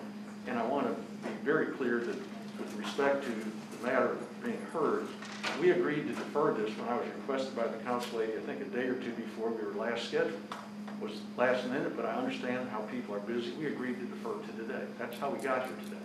But we did that. We did a Zoom call with the neighbors, which the council lady was kind enough to coordinate. But again, language is shall be granted if you comply. This is the special exception. Nobody's going to dispute that we meet the 2 items I've referenced, the 8 foot on the principal residence and the building across the street, which is 20 instead of 30 feet. We meet those. So the question is, what does the staff say? The staff concluded saying it should be utilized on review of the zoning overlay. That's the planning department made a recommendation that the planning department recommends makes a recommendation on all special exceptions, and they recommended that we approve this. They did, and they specifically not just said approve it, they said approve the 5 feet because it's consistent with the policy. Taking into account the very things we talked about, the use and other things. There's a 3-page report from planning where they very thoroughly looked at it and addressed every issue that was raised here today. And so, just one question on that was raised by the opposition in terms of impact, how did neighborhood impact or impact on the neighbors? What is your response to their concerns about the negative impact that the project may have? Well, I have to be as considerate as I can be. I live very close to that neighborhood. If you look at what's on the property right now, and those 3 buildings will come down. They're 1950s, as Mr. Nelly said. They're not well kept up. There's cars totally on the street in front of Leonard for people that are parking there. So I just can't imagine how somebody wouldn't think that a 3-story, 8-unit condominium wouldn't be a huge increase in property values for everybody in that road. I don't think, as Mr. Nelly and others said, why would somebody oppose it? I mean, it cleans up the area, it's good, it takes care of a traffic problem as you come from West End and turn on Leonard, which is kind of a funnel right now, it's like a chute.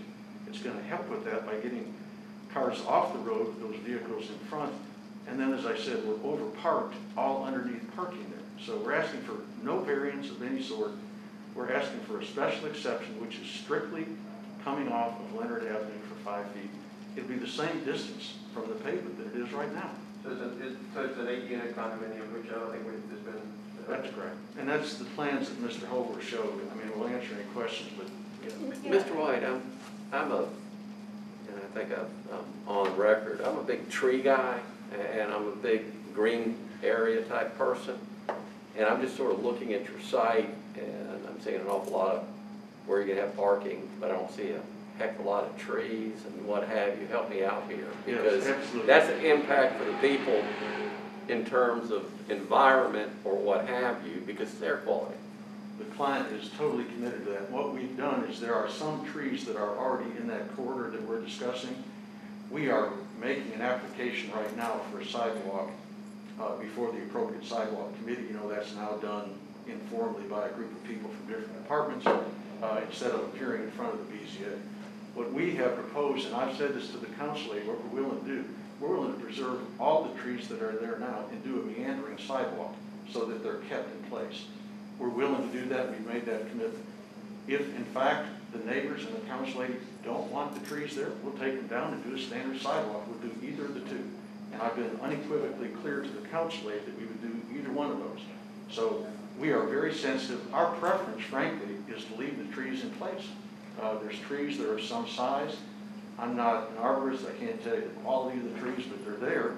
We want to preserve them, they've been there a long time. So we've actually made that application for the sidewalk relief we're talking about. But again, if somebody doesn't want us to do that, we'll go ahead and build the sidewalk as it is now. That's not our preference, but again, we'll do what we're asked to do by Metro. I've got some questions about the rendering, which is not able to see. But what I'm looking at looks like about a 3 stories with a half story on top. Are those penthouses, or I don't know how that gets within the 35 feet high. I get close enough to see this. Sorry. Okay. No, we are very clearly aware of the 35-foot restriction, and we're making the categorical commitment, whatever is interpreted on the 35 feet, we'll do that.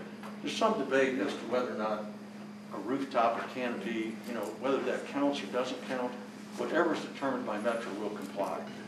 But again, I've seen other matters where there's a little area on top which is amenity for the neighbors and for people within the building. If we're not allowed to do that, we just won't do it. But it was a conceptual drawing that Mr. Howard at S&H did. I think it's extremely attractive, but if there's any doubt, we'll not ask for any relief on the height. It's 35 feet, period. It's very attractive, but I also wanted to ask about, you said 8 units, and what's the square footage of those units? And I'm sorry, I couldn't hear. 8. Yeah, sorry, it's hard to hear. The square footage of each unit, there's 8 units, I'm just wondering about what are the size of these condos? I'm embarrassed to say I don't know. They're large. They look large. But I do not know the exact square footage, I'm sorry.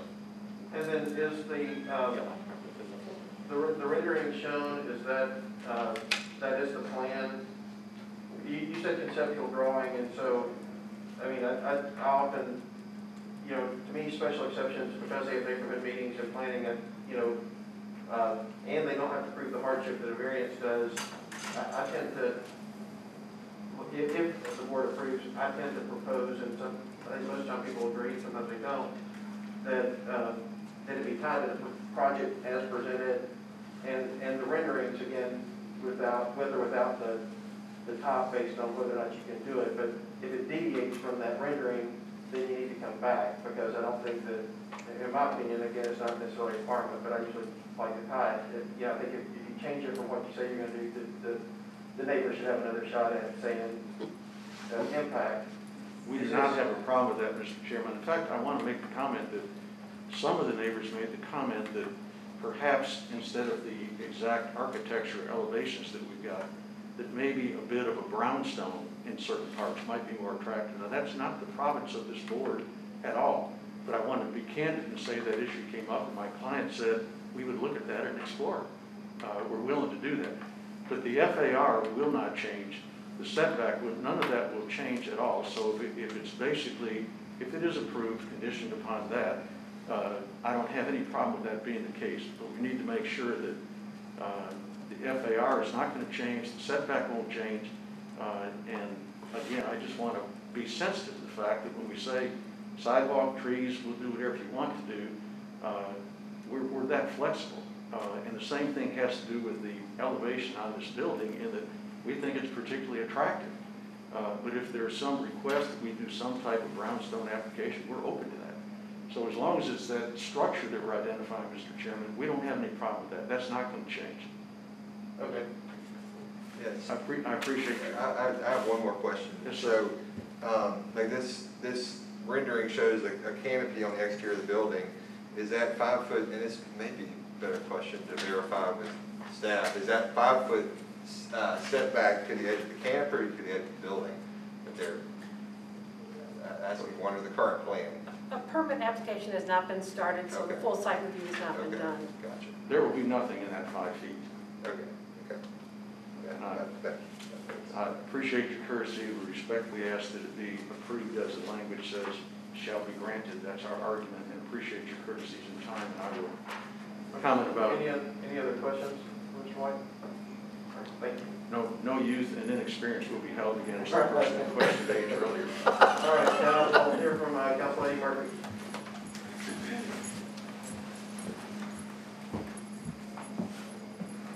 Thank you. Councilwoman Kathleen Murphy, currently of 805 South Wilson, soon be back at my house at 231 Orlando. But that gives me kind of a unique perspective, and let me kind of share with you this area of my district. And I know some of you have heard this story from me before and know this area very well. But the important part of the West End corridor, that I think one of the reasons why it is so sought after, and one of the reasons why we don't have a corridor like West End anywhere else in Nashville anymore, where you have these stately homes, and whether they be a manor house that is multifamily, or whether they still be a single family home, the reason we don't have those on Gallatin Pike anymore, out on Lebanon Road, towards Donaldson and Hermitage anymore, is because of the scenic highway.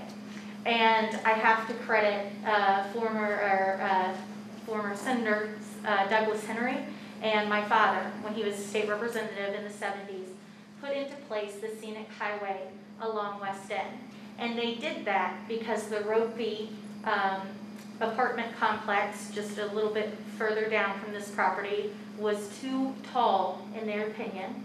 And so they've passed it. It is state law. And so while I think it's mighty kind of the applicant to say at the community meeting and here today that they will not seek a height variance, it is impossible to seek a height variance on this property without changing the state law. And we've had a commitment from our current state representative about a similar property on West End that they would not be willing to change the scenic highway along here. And while I can't speak for him today, I will tell you that in the past he said that he is not willing to change that scenic highway.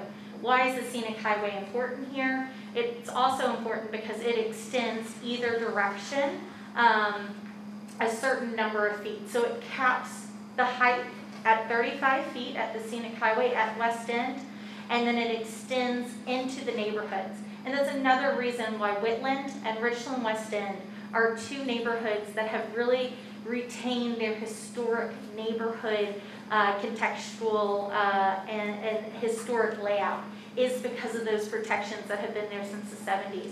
And why, when you think of the West End corridor, you think of kind of deeper lots, deeper setbacks, and homes that are on larger lots, and appropriately so. And so that kind of leads to, when we allow for this special exception that is in the code, it takes from where a home or a structure would be centered or more, depending on which way you look at it, away from that side street, having that deeper setback on one end. What it does is it does make a wider building. So instead of having, you know, your 3-layer cake on there that's a full size, without the relief they're seeking, you still have that setback and half of that cake there. And the view from the interior of the neighborhood towards West End, and West End does slope down towards Whitland, slopes down along Leonard, roughly we're guessing around 10 feet. And when you're looking up at West End, you no longer would have somewhat of a panoramic view that widens as you're looking at West End. It will now be more narrow on one side because this structure will be a big chunk of a building there. And so that's kind of to give you a little bit more context of where we are. We did have a community meeting. It was over WebEx, so Metro hosted it. I did just get that link, I think, yesterday afternoon. We did have question and answer on it, but it wasn't necessarily, due to COVID, the situation where we could have the real back and forth that you would have expected with a community meeting. But again, this is not a zoning request here. This is not your typical thing that I hear as a member of the Planning Commission where we can negotiate those things. We're at the BZA where they make an offer to you, and the neighbors don't really get to negotiate that out. And I'll get to that later in some of the options that I would suggest for y'all on a menu today. I think that the renderings they've shown you today really, quite frankly, don't matter worth it at all. Held myself back there. I appreciate the chairman's consideration that these renderings be somewhat quasi-attached as if an agreed order. But at the end of the day, unless they have changed, they don't appear to have changed from the community meeting that we held last week. They are not accurate to the 35 feet scenic highway height restriction. And so there is no way that a building, unless they have changed what they have provided you, it is not an accurate drawing. Mr. White said himself that they are willing to change and soften the exterior, which is something I requested. If you are accustomed or travel this corridor often, you'll know that recently, about 5 years ago, the Baptist College up the street sold, and the Ford development did extremely nice townhomes there, and that was done through an SP for other reasons, but it retained the scenic highway and other setback requirements and things, and was done brownstone style. Fits in beautifully. So again, I would love to see some written agreements attached to this order if it were to pass, but I'll get to that again in a minute. But at the end of the day, the renderings and the site plan shown to you today is not accurate, and I would not count on them because they simply have not calculated out. So while it might be nice to have those rooftop amenities, I don't believe that they will be able to have them unless they come down significantly to meet the scenic highway 35 feet limit. So the parking that they talked about, while Leonard, we have gone back and forth talking about parking on Leonard with the neighbors. And I do think that personally getting those cars off where they park now on the street and moving them off into kind of still in the right of way, but kind of tucked in and allowing for more of a structured street entrance there, while I think that is nice, that is something that I think still needs to be fleshed out and really should not be a consideration of the board today. It is something that would be done in the right of way, and as Mr. White even conceded, it has not yet been approved, and the sidewalk has not been approved, the alternative design by the Public Works. At first it was, I'm sorry. That's not before us today, though, right? None of that's before us. None of that's before you today, but it has been presented as part of the package to you today. So I just want to make sure that while that's nice, and I think it should be considered by the neighbors at another point, it is currently denied by Public Works and should not be part of your decision-making process today. So again, I think that the trees have been brought up as well. I love to see some of those trees remain. Some of them are in the right-of-way, the ones on Leonard, and the alternative sidewalk that's being proposed would hope to save them. But again, that is not a guarantee, and that's something that should be, if they come down and buildings should be replaced with similar caliber, and I would like to see that as part of a written agreement. Again, that's kind of the menu that I'll get to at the end. I do feel that the height and the rear setback requirements and other requirements on this property that are restrictive on this property, because it is a corner lot, they knew that when they purchased this, and it should be developed within the existing requirements and kind of pattern guidelines and envelopes that are developed by the code and the bulk standards.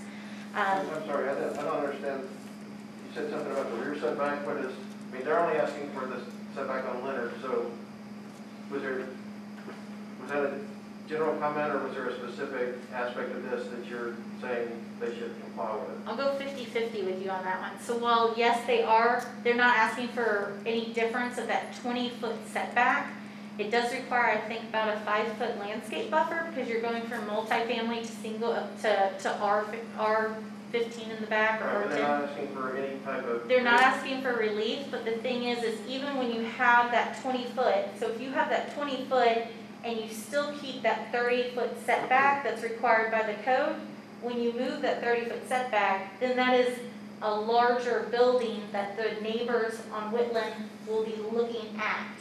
their view shed of what would be a skinny building is now a wide building.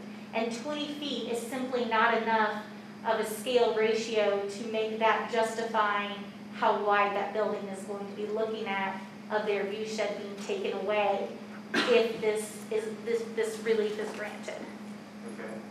Okay. So again, the wider building means that there's going to be more windows, more overlook into neighbors' property. That takes away not just their light and air access from that direction, but it takes away their privacy. And there are actually 14 children that live adjacent to this. So while it is just a few families, they're very active with the youngsters around there. And so the concern is that just privacy in general is going to be taken away because that view shed and access to what would be their sky plane, it is now building. So that is how one of the main reasons how this adversely impacts the adjacent properties. And I think that's one of the areas that you can have discretion in and should take advantage of it. Another thing that has been mentioned is the pedestrian landscape.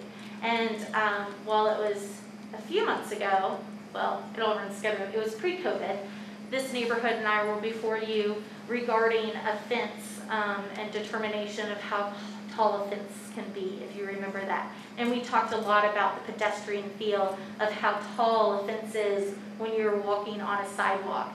And so while this project will require a sidewalk improvement, thus improving the pedestrian, enhancing the pedestrian accessibility and feel there, that's not the whole story, because where you would think that they would still have that setback, that building is still very tall near the pedestrian. And so while you have a nicer sidewalk to walk along, you're going to have a much taller building than required by the bulk code if you grant this relief to them. So whereas you would have 30 feet between the sidewalk and the building, you'll now have 5 feet before you hit a 35 to 45 potentially tall building. So it will be towering over pedestrians in that way. So again, while they seek relief, again, it's relief that is not guaranteed, even though it is part of the code. It is up to y'all to have it. If this was guaranteed relief, we wouldn't be here today. So, and just kind of circling back, I wrote multiple notes clearly in different ways, that 5 feet is just simply not enough space between the public and private realm, even with the upgraded sidewalk. So, let's see, the right-of-way, it is a very large right-of-way along Leonard. It is 70 feet wide, but again, that is Metro's to develop at any given time if for some reason we wanted to increase it or not. And so I'm not sure exactly how we want to play into that today, but I think just simply the fact that we have a wide right-of-way here is not justification to reduce their setback from the current pavement. You know, in 5 years, 10 years, or 100 years, Metro might want to extend this from a 2-lane road to a much wider road. Or Metro might choose itself to put parallel parking in the right-of-way on both sides of the road, and therefore this right-of-way where right now it feels like you're still going to be 30 feet off from the street pavement, if Metro were to choose to put a complete street here, then it no longer feels like 30 feet from the pavement, it would be reduced. And that is Metro's discretion at any time. So again, the sight line, I don't know if they included in y'all's packet that you can look at, but you can see roughly the sight line from Leonard that I mentioned before, where again, you see a wide view shed, it'll be much more narrow.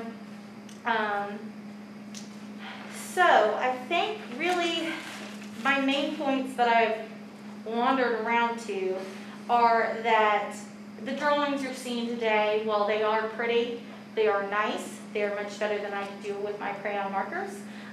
They are not an accurate reflection of what could be built here, and I understand that. They're not asking for a variance or presenting a site plan, they're just asking for that setback reduction. But I do think, to the chairman's point, that it would be nice to have accurate site plan elevations and an So idea. what will specifically build- is not accurate besides the possibility of a roof or a roof feature or not? The height to the back, even though it scales down 10, they have not provided that where the height will be. They weren't even sure as of the community meeting last Wednesday that the front met the 35 foot or that any of that on the top would be part of that 35 feet. Under the scenic highway law in the state code, it states nothing can be above that. But they testified today that they would meet that, so. Right, but the drawings show you something that do not meet the 35 feet. And so I appreciate and would like for accurate drawings to be attached to whatever if you choose to approve this today. But what I'm challenging you, I guess, is that it's going to be difficult, or we're going to be right back here in a few months if you attach that to the order saying you have to do that. They can't do what they are showing you. And so I guess those are kind of my 4 options. Is one, just deny this because it is not necessary. It does not, they haven't met both conditions. There is an adverse Which condition did they not meet? I'm sorry? Which condition did they not meet? I do not feel that it meets the condition to not adversely impact other properties. I do not think that I think it adversely impacts the pedestrian realm. And so I think that's one reason to deny this. I think another option you have is to defer this until they can develop an accurate site plan to attach to it, or defer this until. I'm sorry, that they have an accurate site plan. If you're talking about an accurate elevation, I mean the site plan where the building sits isn't going to change regardless of how tall it is. I mean, if you get It smaller, could it can change. get Their bigger. project might need to change if they can't go as tall as they need. I mean, developers tell me that all the time. If we can't get the height, then we'll have to go wider. If we can't go wider, then we have to go taller. Right, but we're not here to give them Right. blanket permission for that. We are constraining an envelope today. So that's the site, that's where the building sits, that's the site plan, and they can choose to go smaller if they want to, or come out to where we say, but this, I mean, to me, it sounds more like the elevation may change, what it looks like and how the floors work, but not the site plan itself, because that's fixed by whatever, was fixed now by code, and it could be fixed differently if we approve the special exception, but. We don't know if their project is viable if they can't do the heights that they have been attempting up until last week when I told them they didn't meet the scenic highway heights. I don't know if their project is viable, and they might need to come back and ask for, less than 5 feet. So again, until they work out those numbers, I think this should be deferred for that reason too. So to have more accuracy across the board there, or to defer it, or give them a more shallow setback. But, I mean, if they don't know what their footprint is to build under, how can they figure out if a project's viable or not? I think we need to give them some parameters to work with there. I mean, Well, that's where I think they've put the cart before the horse, and they should have deferred.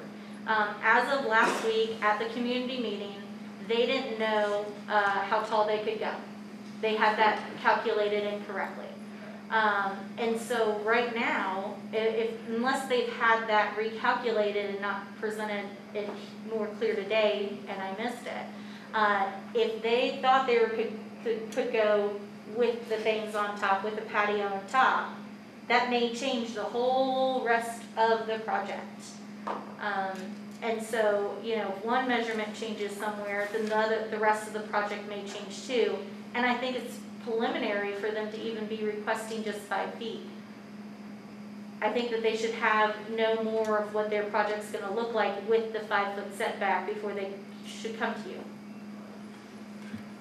Councilwoman Murphy, I guess I'm hearing 2 things from you, and I just want to make sure I've got them on, because I've got a ordinance saying, and a statute saying you shall grant it if thus and such, and then you have our discretionary area in there. And what I'm hearing from you, and I do give great deference to the members of the council that take the time that you have today, just like I do with Mr. White, what they're presenting isn't a complete presentation, is what you're saying. And I'm going to grope a little bit. I can see an impact to the health of the surrounding owners. And I don't know if Mr. White has any more time to come back up here or not. And I sort of forewarned you earlier, and I may not, I'm only one of six, but 30 foot, you're right, staring at it going, that's what I was kind of looking up just a minute ago, and that's a whole lot more going up there, and it's going to affect the air quality. There are more people in the neighborhood and things like that. Is that what you're going for? Because that's, in my mindset, is, you know, I talk about trees and I talk about that type of stuff, but we're now talking air quality and those types of things, and density and carbon footprint and all the other. And no, I'm not a new Green Deal person, but I do. I would never accuse you of that. No, I don't think you. That's probably one of the safest things you can do. But I think you understand, and I do hope the chairman will allow Mr. White to at least come back. But I don't see discretion unless that's where I am. And that's up to the board, and I think that's a wise idea, but we'll address that in a second to see if we want to hear more, because I do think that by the council lady going last and raising issues that could most likely, at least if not be answered, be addressed, for us to decide if they're answered is probably appropriate. You know, and again, and I may be way off base. I mean, well, I know that we want to be respectful of everybody's time and manage it, but it's an important project. It's important to the neighbors. It's important to the person who owns the property, the developer. And so I don't object, and again, it'll be up to our board to decide to have a little bit more flexible back and forth, but again, with respect to the time that we're asking. And I know we got a lot of the folks in a lot of the cases waiting too, but again, I don't want to just, I don't want to create a situation where the information wasn't allowed to be shared that was available. Right. But back to my question, is that the thrust, at least in part of your argument, that there will be a substantial or at least some adverse impact based upon density, additional people, the concrete, the whole 9 yards? Right. I'm assuming that's where you are. Okay. Right, if you grant the relief sought by the applicant, then the pedestrian, the road, anyone traveling down Leonard or living in the area, instead of having a skinny, taller building, will have a wide, taller building. And what that it does is it makes it closer to the street, it makes it closer to the sidewalk, and then at the end of the day, there are other options to this building envelope that could be developed. Instead of loading it all on one side, stair-stepping in different ways, instead of simply dropping a square on this property, I think the developer could get a little bit more creative that could make at least some more neighbors feel a little bit more comfortable with this. So I'm happy to answer other questions. Yeah, I guess the only other question, I mean, I'm very familiar with the neighborhood. My grandparents used to live a few blocks away for a long, long time. So I mean, I've really been going to this neighborhood. I don't want to say how long, because it'd be my whole life, and they know it's a long time. But I guess to me, the height, and I raised it with one of the neighbors a minute ago, but there's no shortage of really 3-story to 4-story buildings that look down in all the backyards on Woodland. I mean, my entire life you couldn't. Well, actually, I remember when they built Whitehall, and it was 40-something years ago, I think, and there's an 8-foot wall in the back of my parents' corner of property that leveled out their property, and 3 stories on top of that. And you couldn't have anything in your backyard with the 10 families or whatever living there that if they were on their back porch. I mean, there's the privacy issue, I understand, but it's not uncommon at all on that street for there to be towering buildings on, relatively towering buildings on West End to the downhill neighbor, and so. And I don't disagree with you there. The Yeah. part that I disagree with is that what makes this property different and why they are seeking this relief That's my point. is that it's a corner lot.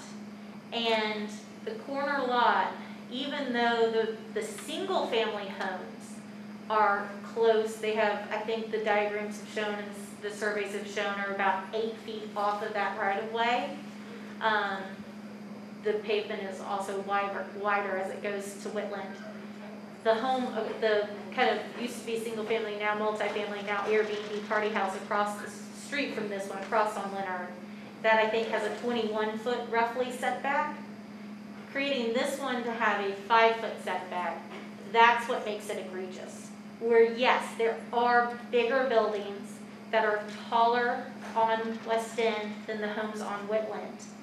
But when you are looking down the street, it's those setbacks from the street. This will be coming so much closer than Right. anything else in the neighborhood. Well, what if they were not beaten, they were in line with all the other two homes that were on Leonard? I think that'd be a different conversation that we'd be having and that I need to have with the neighbors, and that I don't think that I'm prepared to represent them here today because it's not something that has been offered. And so one of the options on the menu would be if y'all gave us the instruction to go back and have another community meeting and enter into negotiations. Quite frankly, if you want to know completely honestly, we've had a couple of developers.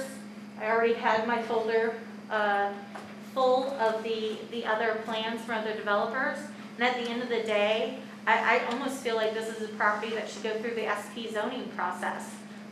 So that, because that this is a unique property, given the site restrictions of the scenic highway and things like that, but that doesn't negate that they, or that doesn't lead to their entitlement of the relief sought here today.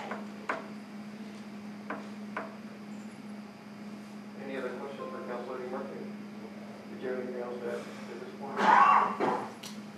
I have counsel tonight, so I probably should save my words. No. All right, so, Mr. White, I'm sorry. I don't want to be as old as he is. Don't do that to me now. Sorry about that. Ms. Wallace, you asked about bringing Mr. White back to answer some of the concerns or questions that Councilor Murphy had. Does anyone on the board object to giving Mr. White the opportunity to take 2 minutes to address and then answer questions? Is that? Well, if he needs 2 minutes, I'm going to fuss at him a little bit, but yeah. Does anybody? I just want the one question addressed if that was possible.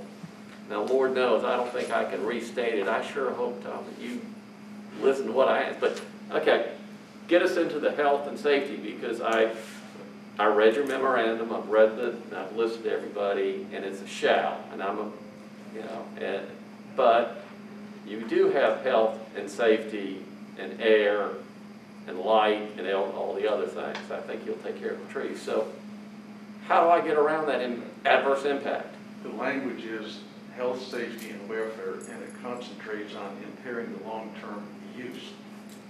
Nobody can credibly argue it's impairing the use of anybody in that area.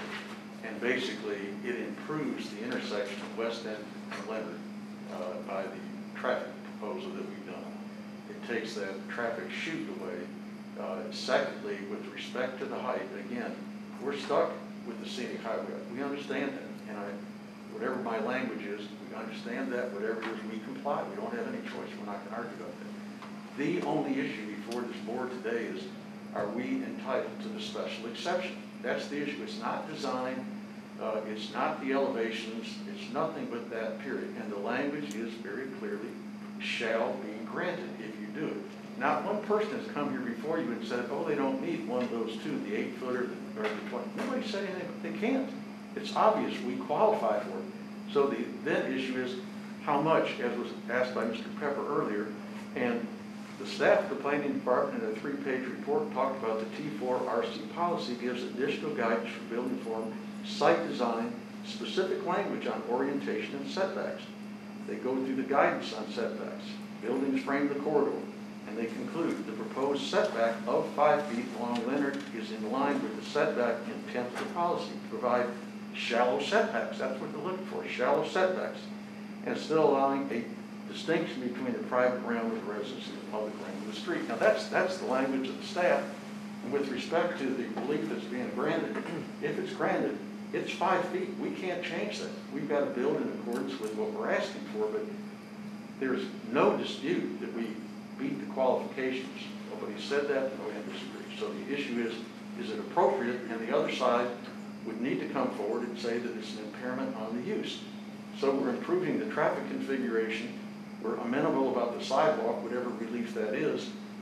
And basically there's a realm of houses up and down West End that are of the same height. And when Fred Weber built Whitehall a long time ago, 35, 40 years ago, I don't remember how long ago it was, but it was clearly the exact same design and exact same impact on properties behind it. It's no different.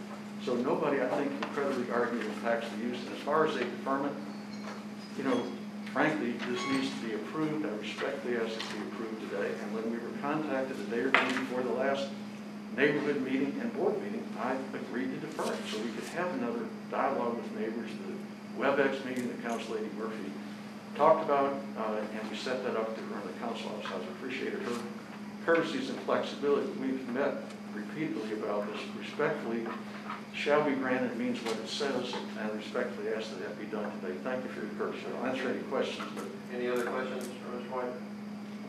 Okay. thank you. All right. I think that close public hearing. Unless there's any objection. No objection. Discussion.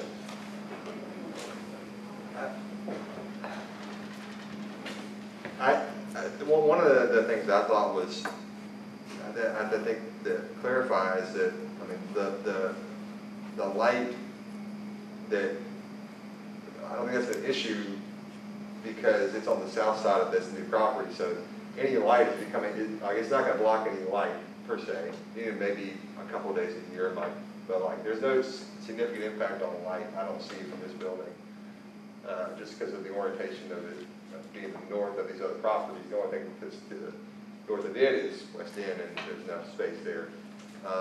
And I do understand some of the things about a 35-foot building, but I mean, along West End, there are houses that, single-family houses that get close to 35 feet. I mean, that's, I don't think that's out of the character for that neighborhood. And, I think you're kind of getting to, like, is 9 feet more appropriate, something like that, but I think, it could be, I'd be amenable to that, but I think that I'm having a hard time getting to reasons that we can't say that this meets the requirements. That magic word shall. Yeah, right, exactly. I'm having, it's kind of the opposite of a typical variance request where you have to prove the hardship. It's you have to prove that it doesn't meet it, and I'm having a hard time seeing that. And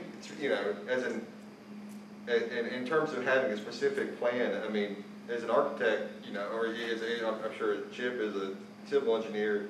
I mean, you got to kind of know what you're working with to be able to really develop that, and that's not really what's before us today. What's before us is the setback that is part of the special exception. So. I don't see this is the final time this one comes around to us. I mean, with all due respect to my fellow members, I think we'll see it again. Not necessarily for what they're talking about here, but some other aspect of it at some point in time. Yeah, the special exceptions are different and a little strange because I've been on this for a long time and I've never had a special exception where in the back of my mind I didn't think, well, where's the hardship? And I have to remind myself, well, no, this is on this variance request. It's not about a hardship. It's about meeting the conditions. And I'm always grateful that there's a condition about impact because there are times when there is an obvious negative impact that is taken into account. And here it's I understand it and I can relate to it and I'm still having a tough time with it. I mean, I think if, you know, again, I'm talking it through because we've sat here for a long time and I should have had a lot more time to think about it, but, you know, if it were 9 feet, to me, it's almost a no-brainer. You're in line with the other houses, you know, sorry, you're not asking for anything that the neighbors don't have. The 4 feet is frankly what I'm, you know, trying to figure out. Although on their request favor, it's 30 feet from the street, and this board is not always, but frequently viewed, you know, the distance from the street as a, you know, the essence of the setback. You know, it requires a 30-foot setback, and it's 30 feet from the street. In a certain situation, this board has said, well, it's achieving the spirit of what the setback requires, which I think is what planning says. So, I mean, that's the argument on one side, and then to me from the neighbors is, well, it does stick out. It does come closer to the street than the homes on that side of the street. I'm not frankly worried about the ones on the other side because that's not the visual line. I know some neighbors may be worried about that and think about that, but I look at it more on the contextual side. I agree with you. I'm worried about the contextual street setback, as we talk about a lot, and this building will not be in line with the other buildings. But also along those lines, a corner lot, it usually sticks out more than the rest of the street. I mean, that's pretty typical for a corner lot. You know, it's usually half of it or whatever. You know, there's rules in there. That's a completely different realm, but you know, in some ways you can see it almost being a benefit because it blocks some of the noise and of the cars going out West End. So I mean, you can argue it both ways. You know, I don't know. You know, and obviously the neighbors have stated their preference. You know, and they're not crazy about it. But well, we did have a lot of neighbors supporting. I mean, we had a lot of neighbors come in as opposition. But we have people that live on all the streets around it saying they support it too. So I mean, it seems like it's, you know, I'm sorry, No, I didn't want to interrupt. Your eyes look like you wanted to say something. Well, I was just going to say that I think the argument cuts both ways. Like, I read it over and over again as everyone was giving their presentations, and it says an applicant shall provide evidence to the board as provided in section 17.12.060.f3 that the proposed building setback shall not create an adverse impact on adjacent properties nor detract from a strong pedestrian-friendly environment. And I think because it is on the corner, I think that the neighbors, in my opinion, have made, for me anyway, they've made a really good argument on how it does detract from some of the adjacent properties. And we typically do like contextual setbacks. We don't like people being blocked in because it is on a corner. That's even another reason, I think, to think about it. I do agree that because their right-of-way is larger and because planning did agree with it, I would be more inclined to support 9 feet because I think a setback is warranted here. But I think in light of all the testimony and the letters about how people say that this will negatively impact them, I think that they made a case for it. So that was just my thought. There was one comment that the council lady said that hit strongly with me, and it wasn't the environment, and it wasn't some of the other things, but Metro can always decide that it wants to widen this. I happen to live on Franklin Pike, which at one point in time, and maybe not too many people in here remember when it was 2-lane. It's 4-lane now. It's sort of like an interstate. But envision, if you will, if this was 4 lanes, what that would do. And that is an impact that I'm sitting here thinking about, notwithstanding the others. I'm also having a hard time with the environment, and it's not impacting it in a negative way, but I've got the word shall. So this is not one of the easy ones. I don't know if I'm getting paid enough money for this, guys. I mean, I want to raise. Well, you know, I think, you know, that widening the road has always been, you know, out there for anybody, but at the same time, you know, I mean, honestly, where would winners go?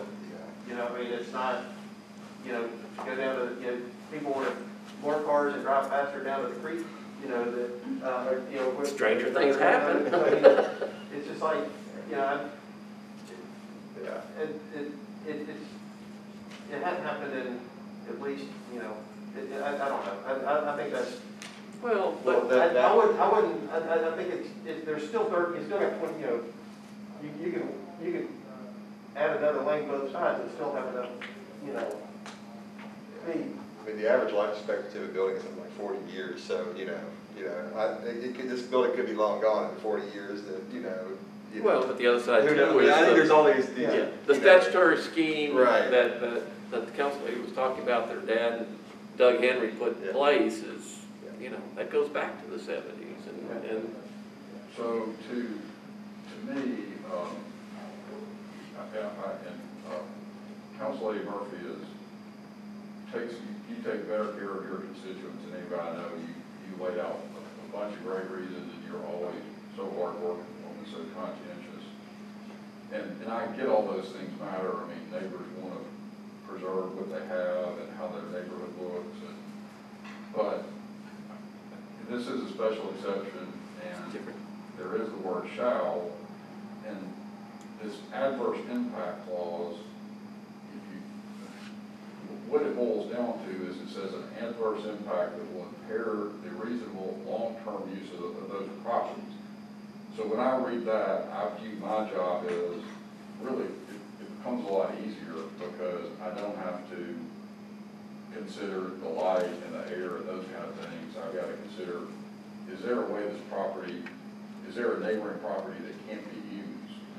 And I think those words were put in there for a reason. I don't, again, I think that I understand the neighbor's position, but I'm also, I don't know that I would ever feel equipped to deal with all the, the different opinions about how it affects or doesn't affect the neighborhood. And their opinions go on both ways. There's some neighbors that say they think this will be a good addition to the neighborhood. Others think that there are going to be issues with it. But to me, it boils down to, I feel like I have to approve this because they've met the requirements. Nobody has said they have not met the requirements. So then the question is, if they've met the requirements, is there an adverse impact on the neighborhood? And that's defined as, very specifically, does it impair the reasonable long-term use of those properties? To me, that's a lot different than saying, in considering adverse impact, you have to consider light issues, other aesthetic issues, or even property values. And that's why I was asking Mr. Michael earlier about, was he aware? To me, those, if it does affect property values, I'm not convinced it does, but I'm not an appraiser.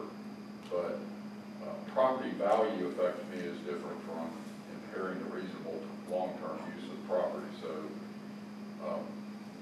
I appreciate the neighbor's position and all of their concerns, but I think really these special exceptions, the thought I have with them when they come up is, these are a lot easier for me to deal with than variances because I feel like my discretion is so much more limited as to what we can do. So, but that's how I view it. Yeah, I think that's a good point. I have a hard time.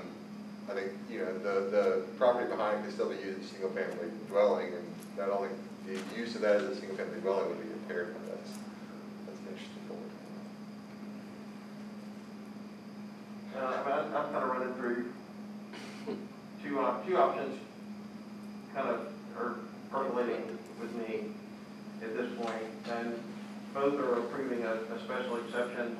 One with a 9-foot variance, one with a 5-foot, and the 9-foot would be as a signal, basically the signal to everybody that they have a right to develop this, that they have a right to at least a contextual overlay, and frankly, if they came back to us with a plan that met some of the other conditions that the council lady and others have mentioned in terms of the height, exactly tell us exactly what it's going to look like with accuracy, if they came back with a request at 5 foot, then I think that's something to consider, but at least they would have a special exception that allowed them to build in line with the other homes on that street, on the same block, which would, to me, satisfy the contextual part. And so, to me, those are the two options. And again, y'all may. Was yours a motion for 9 foot? Because boy, I sure would go for that one if it was made as a motion. And is, again, open for if there are other discussion, but that's kind of what I'm thinking is, and knowing that by saying that they can take it and develop it with that contextual piece, or they can come back with a 5 foot, the same type of request with more information. Again, a brand new request with neighborhood meetings and that kind of thing. I'm going to make a motion that we approve the special exception at 9 foot. I'll second. Have a motion and have a second. Is there any other discussion? All in favor? So, so they're asking for 5 foot, the motion is to Make, give no. them The 9. Do it to 9. give them 9 feet, right? Yeah. Right. Yes. So here's what, so what, do we have authority to do that? Yeah. The way I view this is, okay. And well, that's John Michael, that, We do? You're sure? I'll look over that one. Do we have that authority? I agree that you do. Thank you. well, and actually, you know, on, This type of stuff. let me ask for, when I went back to look at their, the survey that they provided, and the two homes, one is 8 foot 1 inch, one is 8 feet, so actually this is 9 foot would set back a foot further, so it's up to, you know, I was wanted in line with the two, so 8 would be the right number. If I'll amend my motions. But again, just to be in line with those two homes, is that acceptable for a second? Actually, I think Christina is. Yeah, Christina was. I'm sorry. You go. So the motion is approve it for 8 feet. Yes. Approve it for 8 feet, we would put it in line with the other homes, and then. We're good on that, just straight up and down, just like everything And if else. that's, again, it goes to your point, it lets them decide can they live with it. If they can't, then they go back to the neighborhood, bring us another proposal. If they can, then they have to meet all the other requirements of the highway, sidewalk, all that stuff. So we have a motion, have a second. Any other discussion? All in favor, say aye, raise your hand. Opposed? All right, that motion passes 5 to 1. All right, we'll take a little break. Yeah. And then we'll give the next one. God, I feel like being solid. So we can all be later needed. Thank you all.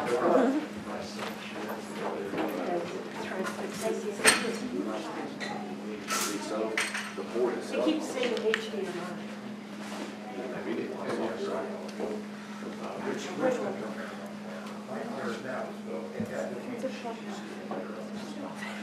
Oh my God. I don't know. Good morning.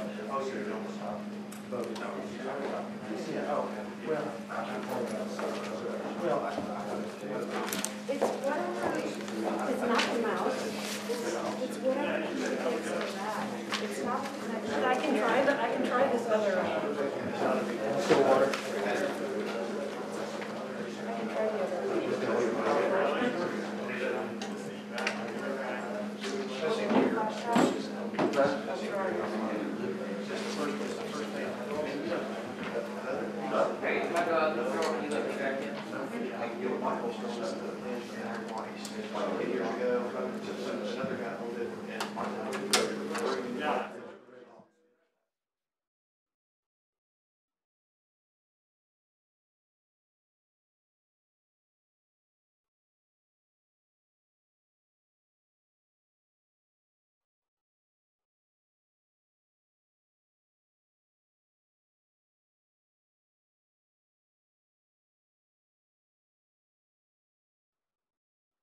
They're requesting duplex eligibility on an undersized lot located at 67 Cannon.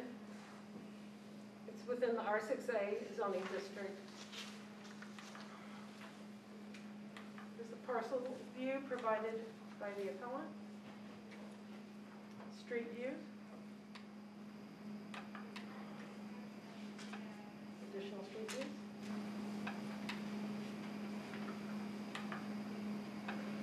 case was previously deferred from the last meeting to allow for the council member to, I think, obtain additional information.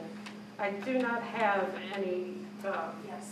I'm sorry, we have received correspondence from the council member. We do. I think everyone has that, and we can read that into the record after we hear from the applicant. So applicant, if you'd like to state your name and address, and I'm Clamor Road resident of 14 North Hill Street, owner of 67 County Street, Nashville. I come before you today to request a variance of the minimum lot size requirement to permit 2 single-family homes to be built on my lot. My lot, zoned R6A, is 5,485.75 square feet, which is 8.57% short of the 6,000 square foot size required to build 2 homes on it. My lot suffers the hardship of having an unusually narrow frontage and width of 33 square feet, which is narrower than most R6A lots in the area. Yet my lot is certainly long enough to fit 2 homes on it. My parcel has the misfortune of having been created in 1925 to reflect the development patterns of the time before zoning and density was even thought of in Nashville. I propose to build 2 two-story homes to be built facing Cannon Street. All parking, building coverage and setbacks will meet code requirements. The outcome I'm requesting is not abnormal for this particular area. In fact, most of the block immediately north of me is composed of single-family lots under 2,500 square feet, and there are many more lots in the area which are less than half of the size of mine. So the 2 homes on my lot will have more land per dwelling than many of the homes surrounding it. My lot is in a neighborhood with a significant number of 2 single-family developments on R6A lots perceptibly similar to mine, 2 of which are on undersized lots within 2 blocks of mine. This BZA just late last year permitted 2 HBRs to be built very close to here on Wharf Avenue on lots just 4,500 square feet each. 4 new HBR homes are currently being built 3 doors down from me at 59 and 61 Cannon Street. Besides the new HBRs on my street, the nicest closest homes to me are the HBRs on the undersized lot 13 doors down from me at 72A and 72B Murray Street on a 5,606 square foot lot, slightly larger than mine. This variance was awarded by this BZA in 2017. There is a 3,954 square foot lot with 2 homes on it, just 8 doors down from mine at 79 Fairfield Avenue, which is only 72% of the size of my lot. I have received an outstanding 57 letters of support from neighbours representing 86 properties in the Napier neighbourhood and have to date received no opposition at all to my request. My 8.5% variance should also be taken into the consideration of the neighbourhood it is in, which is run down and very much in need of reinvestment. The streets surrounding the property have many unoccupied homes which are in very bad condition, and this HBR will greatly help to improve the look, feel, functionality and safety of the neighbourhood. I hope from the bottom of my heart that you will help me to make something good finally come of my last 10 years of great stress, expense, blood, sweat and tears on my property. There is a great shortage of affordable housing in the area, and it is my sincere intent to provide quality, new and affordable housing to the community. I would like to ask Dwayne Cuthbertson to speak for the rest of my time. Thank you on my behalf. Mr. Chairman, members of the board, Dwayne Cuthbertson, 409 Merritt Avenue. I was asked, I work for a handful of clients who own property or interest in this neighborhood, so I was asked to look at the request. I was also approached by Claire, and she asked me to look at it. So I did, and I have to say that I'm pretty comfortable supporting the request. To me, the context of this neighborhood is her unique circumstance. This neighborhood is all over the map. There are lot sizes of varying sizes all over, and then the housing types. There's a lot of density, sporadic density in this neighborhood, multifamily housing. But you'll also find that there are a lot of R6A lots that are half the size of hers. And so the density that she's asking you for is pretty consistent with what's there already. The request that she's asking for is pretty small. And again, I think the outcome she's asking for fits into the context. This is a neighborhood that needs reinvestment. And I'm asking you to support it. She's gotten a lot of support from this neighborhood. So I feel, again, comfortable standing before you. Any questions? Thank you. Yes, sir. Hello, yes, I'm Warren Sawyers. I own the property directly behind Claire's. We're looking forward to her investing in the community. There's a lot of challenges there, and I think putting new properties in, it will be helpful. She also has some other people out in the hall that are here to support us as well. So we really appreciate your consideration into improving this community. We've got 1 minute remaining.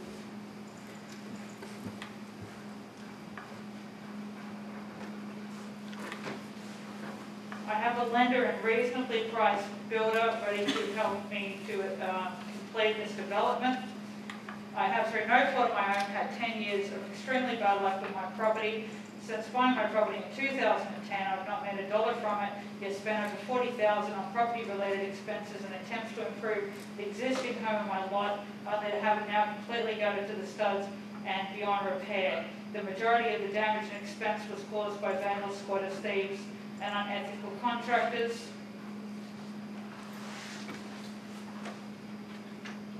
I just appreciate very much your time today. I know it's been a long one. You will make me the happiest person probably this side of the Mississippi if you would approve this. And I really do believe it's going to better the neighborhood. That's what I am truly intending to do, and provide affordable housing for those who need it. All right, time is up. Is there any questions? Great, we'll close the public hearing. We do have a letter from Freddie, I think everybody has, that said that he wanted to get us some analysis. He asked Metropolitan to give him some information. He said that there are 321 R6A properties, 123 are under 6,000 square feet. It's clear that a majority of the R6A lots in Napier would not support an HPR without a variance, so there's no parcel that can claim a unique hardship. But he also provided two photos, one that has all the lots in that area, and then one that just has the lots that are under 6,000 square feet. And to me, it's a kind of a 50-50. There's no clear pattern. You know, there's a lot that are and a lot that aren't. And on this case, we've got a property owner that's 8% off the required lot size. We brought more support for the lot size variance from the people in the neighborhood than any I think I've ever seen at a BZA hearing, which is unusual. If there's a unique situation, it might be that whereas most lot size variances come with a lot of opposition, hers has come with a lot of neighborhood support, including your backyard neighbor that came today. So I think that's kind of where we are. And what are your thoughts on the variance request? Yeah, I think of, in any of these cases, I think of, who does this hurt? And if it hurts anyone, it's going to hurt our immediate neighbors. And she obviously has a lot of support, and even something showed up today for that. I know we typically look at the percentage off of, and I know that's, but it's so close to that 6,000 square feet. I think I would be minus. Tom looked at me. I think that he's giving me the nod to go before him. Is that true? Please. Thank you. Ladies always first. So I already know where Ross is, which I love. I love that I know you at this point now, and I think he knows where I am, right? I think he knows where I am, which I also appreciate. I didn't hear a hardship. I didn't even hear close to a hardship, and that's what the law says. And I'm really appreciative of Freddie's analysis, because to me his analysis was pretty even keeled. It didn't say one way or the other. It just gives us the information and says that it prompts some forward-looking consideration, which I agree with. And he says that based off this information, no one can claim a unique hardship. So while I think it's amazing that there's so much support, and I think it's great that her neighbors showed up, I don't, without a hardship, it's sort of hard for me to vote in favor of it. So that's just where I am. Go ahead and use your 8% rule. You guys all know my kind of 10% rule. I consider that that really truly is a product of me having done some real estate litigation and run into surveying, especially in Nashville, where a lot of our blocks are laid out and were measured back whenever. I just think it's possible, it's always very likely, it's already really close. And then there's a possibility that just based on some deviation, it's probably within some degree of the survey, that I just kind of consider that as falling under the, other extraordinary circumstance. That's how I come to the hardship part of it. And so, and I think that's just kind of the rule I follow. I do think if there are neighbors that strongly object or there's some reason, that should be considered, but I don't see that here, so. Any other thoughts? Anybody want to make a shot at that? Well, let me at least just say this is, I mean, what my heart wants to do and what I legally can do are two separate and distinct things this time. So I'm justifying, I guess, not being able to do what I want to do because I have to agree with her analysis of it is correct. I didn't hear a hardship other than I've had a lot of money coming out of my pocket. And I desperately want to go with your less than 10% rule, but I guess I'm explaining why I'm going to have to go with you this time. So let someone else make the motion, or I'll make a motion that we deny it and have it lose, and then Ross, why don't you do yours, like you normally do? I'm too risk averse. I'm gonna let you do it. I'll be glad to do it. I move that we approve the application and approve the variance. Is there a second? With the hardship being? The hardship being the other extraordinary circumstances, if it's within, this was 8%, and also do think that, as pointed out by councilman, that, I mean, he says no one can claim a unique hardship, and I get that, but, that doesn't rule out that there are people that the lot size does create hardships for people in the neighborhood, so those are my bases. I'll second that. I have a motion, I have a second. Any further discussion? All in favor of the motion, raise your hand and say aye. Those opposed, that motion passes 4-2. Next case. Thank you very much for the bottom of my heart. Thank you. All right, good luck.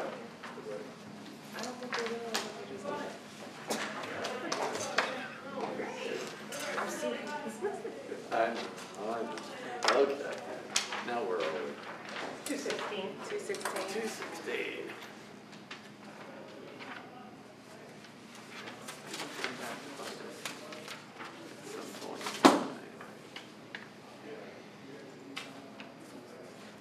You know who's killing it with the presidential vote count coverage? Who? Joey freaking Garrison. Our very own Joey. From the Tennessee? Yeah, and he's with USA Today now, just Good for him. like one man Twitter feeds all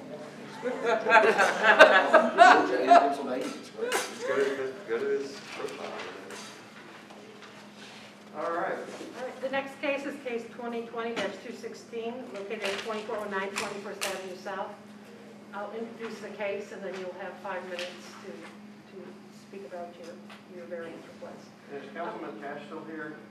He had to leave for the council meeting. Okay.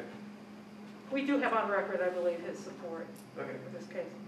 They're requesting a variance from the permitted footprint condition of 2,500 square foot footprint for use as a veterinarian office building within the OR 20 district.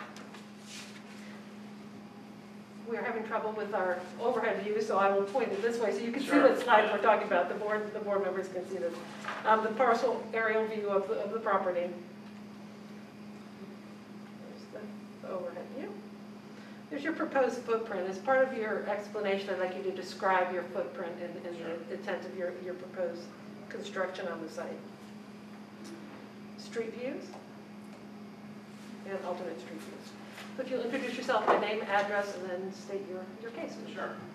Thank you. I'm Ryan Siebels. I live at 4011 Overbrook Drive in Nashville. And I'm a partner with Elmington Capital Group. We're a local real estate investment company. We bought this property in 2016, so we've owned it for about 4 years. We are a big landowner, property owner in this area. We own 2 buildings directly across the street from the subject property. There's 2 white buildings. Further close up the street, there is another building with a few dentists in it that we bought. We own property even closer to Hillsborough Village at the corner of Portland Avenue and 21st. And then we recently finished construction of our Belport Village development, which is across the street from the Belport Theater.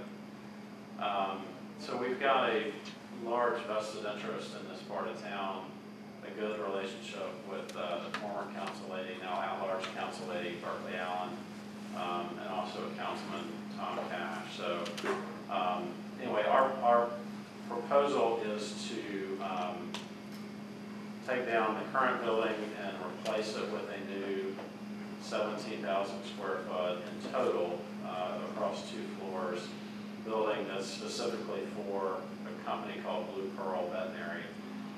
Blue Pearl is backed by the Mars Pet Care family, a very reputable group with about 70 locations around the country, including some in the Middle Tennessee area, one being on 12th South, 12th Avenue South. They also have one in Franklin, Murfreesboro, and I believe one in Goodlettsville. Councilman Cash has checked with Councilman Colby Sledge regarding their use on 12th Avenue, which would be replaced. They would relocate that into our new facility, but Councilman Sledge was very complimentary of them as a business within their district. So I'm going to turn it over to Samantha O'Leary. She'll explain a little bit more of the footprint and a little bit more on the building. Okay. I'm Samantha O'Leary. I'm a partner with Southeast Venture Design. We are at 4030 Armory Oaks Drive. Just to expand on the actual variance we're requesting, we apologize for any miscommunication or interpretation. We were assuming that the 2,500 was limited to the ground floor building footprint, so our initial application says 7,000 square feet. But as you and I discussed before, if it's just the overall footprint, including the overhang of the second floor, it would be 11,000. As Brian said, the total gross square footage we're looking at right now is 17,000. So I just want to clarify exactly, if it's just simply the footprint, then the 11,000 is what we adjust that to. So we apologize for that miscommunication. But yeah, we're asking for a variance on that code section 17.16.060 B for the veterinarian use that limits it to the 2,500. I don't think I have any further to add. I just have a, I think it's for codes, not for you all, Sure. but the 2,500 square foot footprint relates to the fact that it's a veterinary use, not that, I mean, if it was an office building, we wouldn't be here, right? Correct. In fact, they probably could even build bigger than what they're doing, but because it's a veterinary use, they have to come here, because when I saw it, I thought, why are we here for 2,500 square feet on this corridor on 21st, but it's because of the veterinary use. That is correct. So, and then, the entire facility is gonna be used for animal hospital, vet? The veteran and Blue Pearl. Okay. And also to just add to that real quick, the FAR. It's just 2 stories? Correct. Okay. And zoning allows 2 stories within 30 feet, and it has a control plane, but we're sticking to 2 stories only. The FAR allows 26,000 square feet to be developed. We're well short of that, so we're less than the allowable square footage. We're just asking for a little more than what the code says for veterinarian use. So, I didn't know that. That's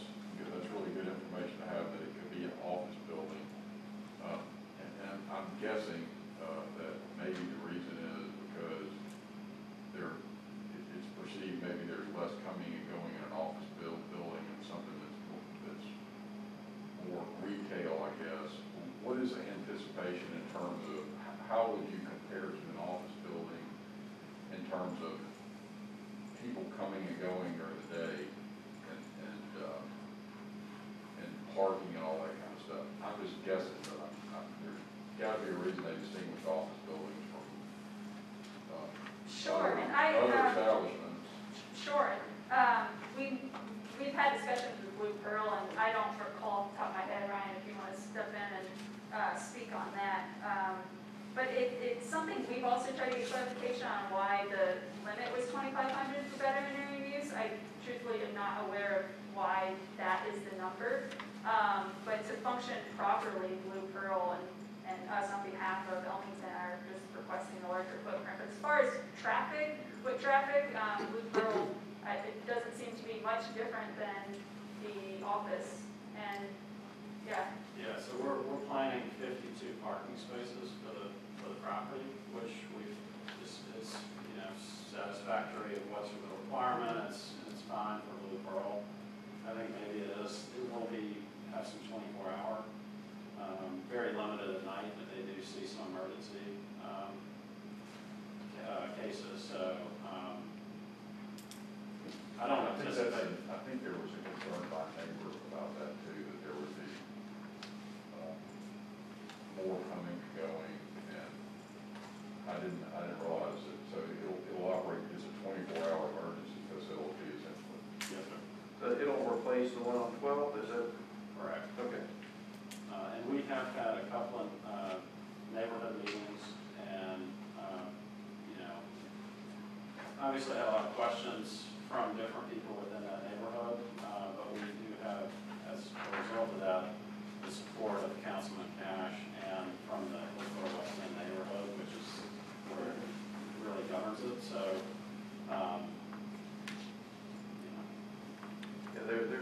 we have a letter from Councilman Cash here. I didn't know that we'd gotten, I don't see anything specific from Hillsborough West End, but if you've gotten their support and met with them, we certainly don't have anything for opposition from that neighborhood.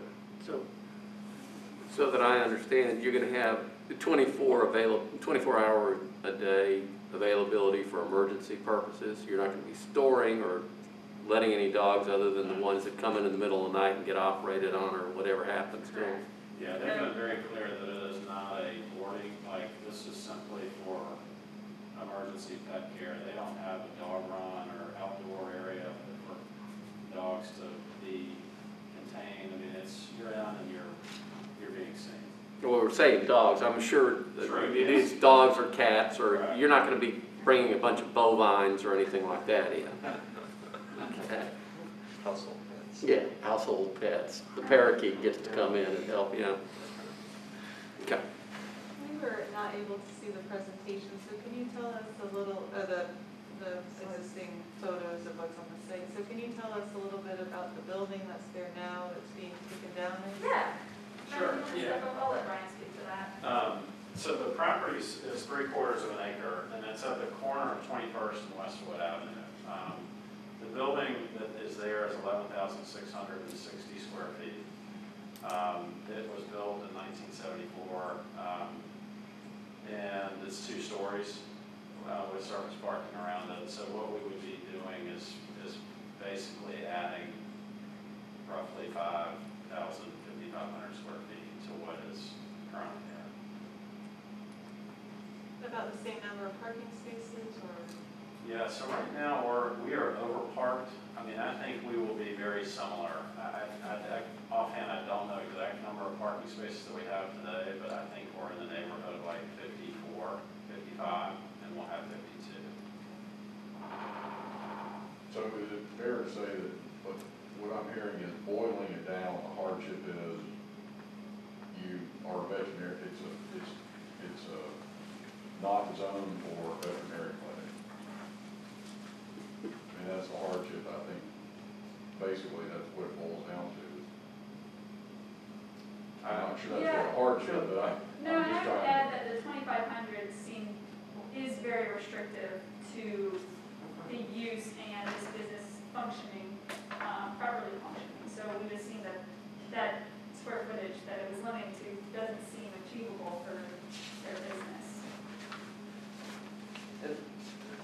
John, there was, when we were reviewing the cases for possible consent items, I know that I was talking with Lisa and John about, you know, veterinary clinic versus veterinary hospital, and it seems like it's like how you classify something, and it's not, it probably wasn't arbitrary when it was developed, but it also may have had a more agricultural focus to say, if you're in the city and you're smaller because we really don't want you to bring horses and cows, and therefore you have to be smaller, and it just really hasn't changed, and there hasn't really been a proposal like this to come into the city to say, yeah, we need to be a little bit bigger to do some of the things we're doing, and we're not totally this hospital, but we're not totally just a vet's office. And yet, so I think, is that summarizing our conversation? Yes. Appropriately? So do we, what is there, is it just one, is it just say veterinary clinics, or, I guess my question is there any possibility that they could be considered office? Medical office, kind of, or something like that? You know, We've got to pin to the right land use under the land use table, so it gets them there under the zoning code as much as with this restriction of the 2,500 square feet.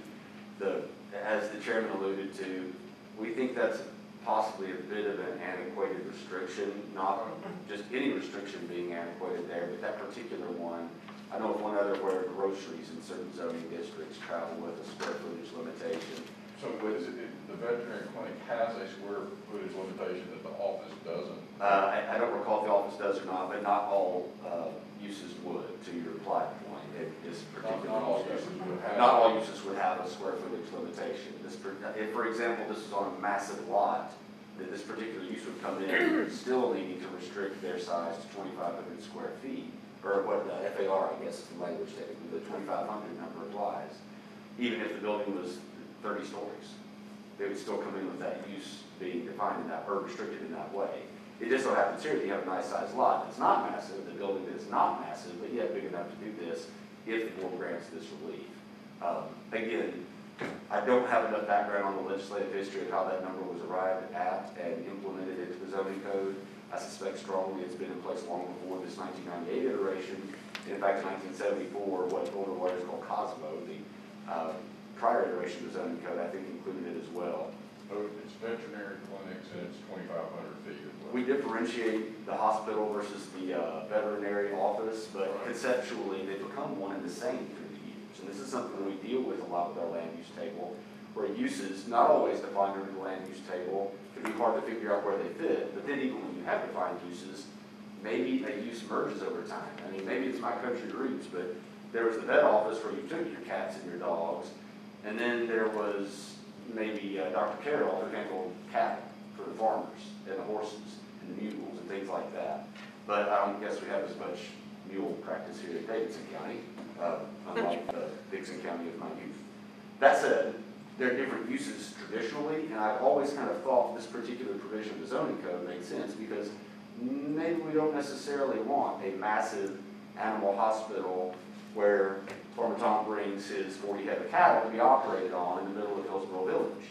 Instead, perhaps that's better relegated to agriculturally zoned districts or industrially zoned districts, or the rare SP dedicated to bovine surgery, I suppose. But you as zoning administrator feel constrained that you have to classify this as a veterinary office? It's a matter of the best interpretation. Again, the land use table talks about, there's a slight difference, I believe, and you may have it in front of you, Ms. Minton, but the veterinary office versus animal hospital. Right. But veterinary office still just gets you to 2,500 feet. Within the OR 20, the zoning district, which is this property. So, but you're not comfortable, you feel like you can't classify this as a regular office because you have this definition in there of veterinary office. We've got it in the right land use. This is kind of the best way forward, absent a change to the zoning code. Happy to answer any questions, but I hope that would be helpful. That was very helpful. Thank you very much. Any other questions for the applicant? Did you have anything else to add? No, I think that covers everything. Awesome, thank you. We'll close the public hearing. Thoughts?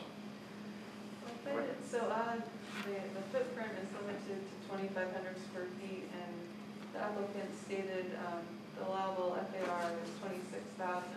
So you could technically build a 10-story building Right. with that footprint, and they're not seeking to do that. They're seeking Well, modest.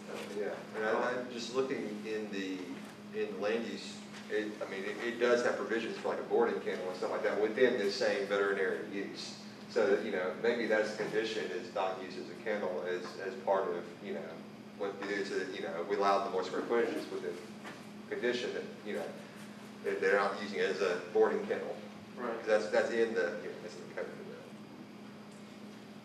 Well, not to be the Curmudgeon. lawyer here, but here's what I'm struggling with is, and it's a matter of full disclosure, I have 2 pets, and it would be, and I live in that neighborhood, so I think it would be a fantastic addition. I'd be all for it. I guess what I'm struggling with is that I feel like in ways the hardship here really is that the way the zoning code exists, they have to be classified in a certain way, and that what I'm really doing is saying, is that I'm overriding the zoning code and saying it's antiquated, and obviously it is, because it doesn't seem to me, or maybe it is, maybe there's some still justification. I'm a little concerned that there is at least one neighbor who feels like, this is gonna be different from a regular office because we're gonna have more people coming and going, and maybe that's why they classified it. So I think this is a great use. I'd like to find a way to get there and approve it, and But you're not so somebody tell me what the hardship is, because I'm just seeing that it's a zoning. I feel like I'm being asked to legislate, and I hate that falls on a good use that maybe the zoning code should have taken care of before now, but it also, I want to be very aware of what my constraints are, so I'm still listening. Well, I guess, on that same line though, if the zoning code perfectly regulated every use, then we wouldn't exist. We wouldn't be here as a zoning appeals, and we're here to see where the zoning code falls short or in part. And so I guess this is a question for our legal counsel is the zoning code falling short an appropriate hardship that we could, It sounds like that. I would struggle to find a hardship out of something that the zoning code is antiquated. That seems more policy-based, something for Metro Council to change, and then you could hop in and do it from there. Yeah. But at this point, you could find then a hardship in a lot of ways if the code is one that you can base a hardship off of, right? Well, to me, that there's, and I would support the variance because I do think that you've got the toughest, and alleviate the concerns over crossing into legislation because the councilman who represents the district has written a letter supporting this. The HWIN is one of the oldest neighborhood associations in that area, and they didn't write a letter of support, but we have testimony that they do support through their community meeting, and I guarantee you that they would have been here in force if they didn't support. So I think it has broad neighborhood support, and to me, I read the letter of opposition, and it almost focuses more on, is it more traffic? 21st is busy, and I'm not too far from there and have to make left turns on 21st and have to go to Blair to the light, or have to go to another place where there's a light. And having an animal clinic here or an office building or anything there is not going to change that traffic flow. So, if I had to, define the hardship, I think that there's an element too of a building owner who wants to, who's different from the tenant. And if the tenant lasts 5 years and, then, by right, they could have so much more than they have. And so, to me, it's just a clear mismatch, and whatever other extenuating circumstances, I think, has been a criteria that we have fallen on rare times for hardships, and to me, this clearly falls into all of those things aligning. It's not just there's no harm, it is that there is gain, and there's, Right. and support and all that kind of stuff. So I would support the variance. Is that really the function if you have a black and white prohibition?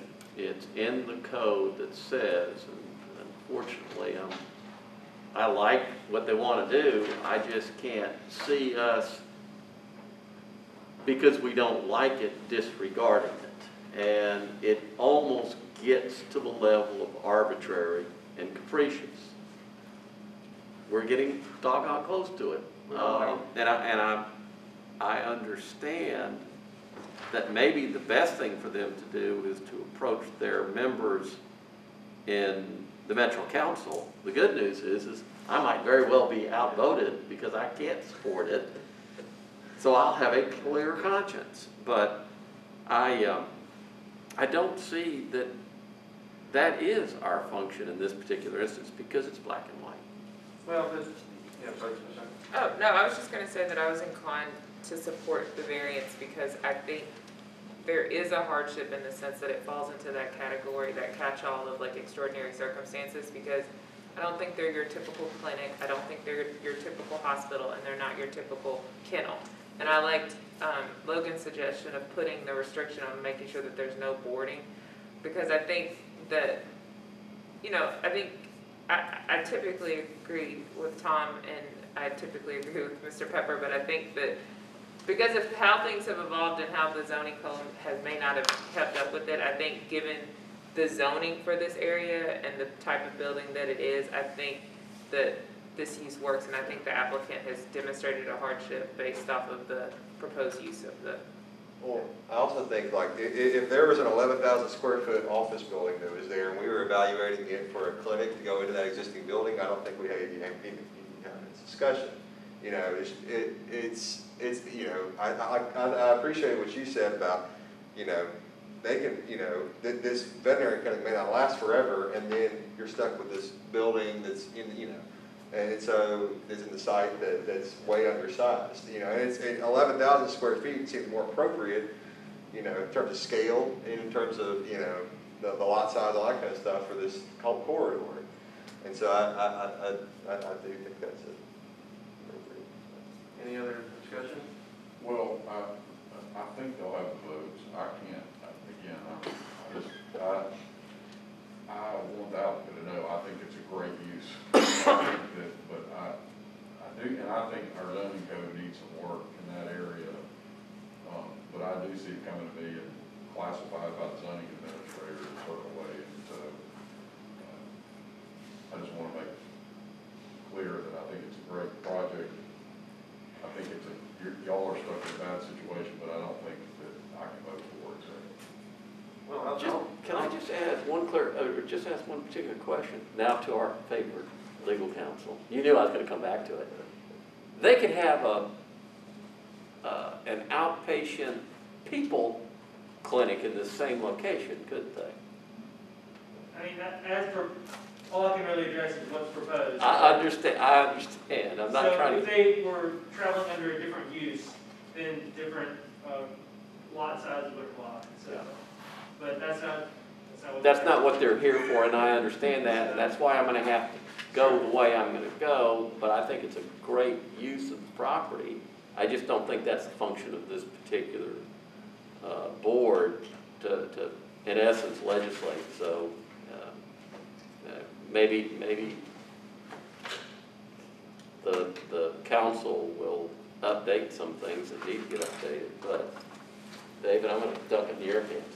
Well, I'll make a motion that we approve the variance based on the extraordinary circumstances presented, and note that there's a support of the neighborhood association and the council member of the district, and put the restriction that it not be used as a kennel or board animals that are not medically, that it's not, or it's not medically necessary to be boarded.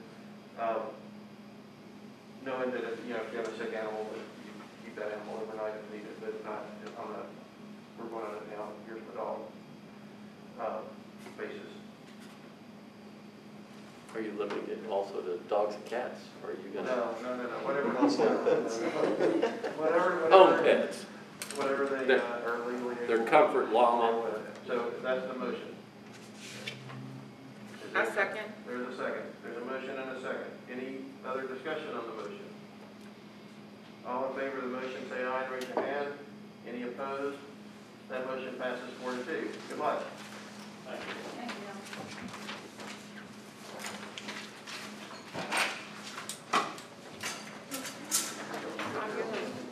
Just as prior, like a very comfortable swing. This is why, Just saying, you are. this is why you're a lawyer, not an architect. If I was an architect, the damn thing would fall down. I can guarantee you that. I'm just saying. Anytime the other. Well, it's a. I just think the legislature needs to do their legislating, do their. I agree. gig. Yeah, I agree. I mean, but I like what they were doing. That was the problem. Just kind of, it's like, I feel like it has to be common sense. Oh, Yeah.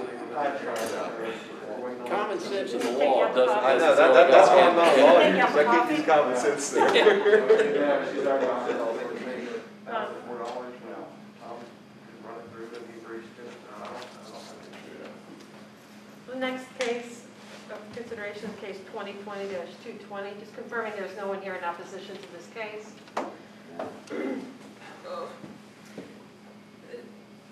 It's a multi-property development. They will be combined, I believe, as part of the proposed permitting. At this point, they're requesting a variance to the 20-foot rear setback. They're requesting an 11.5-foot rear setback for 6 of the units within the proposed multifamily development within a MULA zoning district. The property has streets on 3 sides and an alley on the 4th side. Unfortunately, we can't share the slides publicly. The appellant, if you'd like to step forward and present your case. I would. Mr. Chairman, members of the board, Dwayne Cuthbertson, 409 Merritt Avenue. I'm here representing the eventual developer of 5215 Centennial. As Ms. Butler mentioned, it's a parcel consolidation that has 3 frontages on public streets and an alley on the rear side. So we're asking for a variance of that rear setback, and only an 8.5-foot variance, and that's to permit this residential development that you have in front of you in this mixed-use zoning district. It's important to note, at least for me, that this mixed-use zoning permits far more intense uses, and we're only asking to do detached residential here. We are cleaning up what's been a pretty unsightly property in this neighborhood and along this corridor of this development. And on the face of it, you might look at these lots and say, what's the big deal?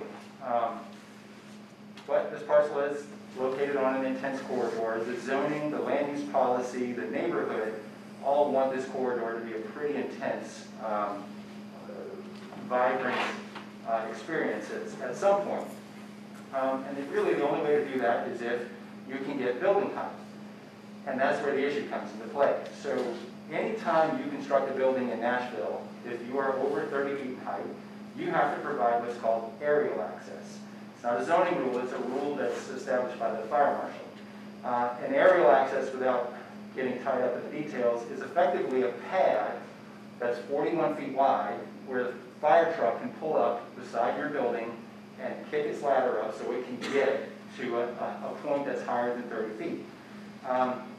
If there are overhead wires, not just electrical, if there is a cable line or a telephone line in front of your property, you cannot use the abutting street. So in most cases, folks will use the street. The fire truck will pull up beside the property, park, put its ladder up, get to the buildings. We have 3 streets. You would think that they could get to this building on 3 of those streets, but we've got overhead wires on 2 of them, and then that 54th is it's a side street. There are even overhead wires in the alley for this one. So when trying to do a development that fits the context of this corridor, the only place where we can provide that aerial access is the inside of the property. Normal drive aisle is 20 to 24 feet wide. We've got to provide one that's 41 feet wide. And so for us to get just average, normal residential dwellings on this property, we've got to separate them on the inside of this property by a considerable distance. So our request is to push those southern buildings back just 8.5 feet into that rear setback. So the rear setback applies to all parcels, all zoning districts in Nashville for the most part. And that rear setback, it's pretty consistent, 20 feet. It's there to create spacing like air along those back property lines between opposing districts, between like districts. And so ultimately you end up with about 40 feet of separation between principal buildings. We've got a 25-foot wide outlet out there on top of the rear setback. So as it stands right now, we've got 65 feet of separation. So we're asking for an 8.5-foot variance so we can do a development that we think fits the context of this neighborhood. And ultimately, we would still have a considerable amount of spacing between our principal buildings and the buildings to the south. So for us, the unique circumstance is this aerial access issue. It is the fact that we've got overhead lines on three out of our 4 frontages, and we're trying to do something that we think adds value to the neighborhood. We did speak with a council member. We have had a community meeting. We've received support. So far, we sent out 288 notices to surrounding property owners. Not one person has showed up. Nobody's written in to the board. So we feel like we've got a lot of support. The only pushback we got from anybody in the neighborhood was, I wish you'd do more here. That's really the case. And so if I was I guess, when I look at it, you think, well, is there a solution that you could achieve that without the variance? And so was the choice to make these things separate homes versus, the townhomes that you access and have that 41 feet through the alley, why is that not, why is it important to have these separate homes instead of a different solution that might give you 20 units and no variance? I'm sorry. The decision to do detached homes came from the developer, and it was his attempt to kind of meet in the middle. It is on an intense corridor, but it does extend back into the neighborhood. We do have detached homes on the south side. We have detached homes to the west. Sorry. So for them to do detached homes, it was kind of their way of, nobody asked them to do it, but they felt like it was their way of bridging that transition into the residential neighborhood.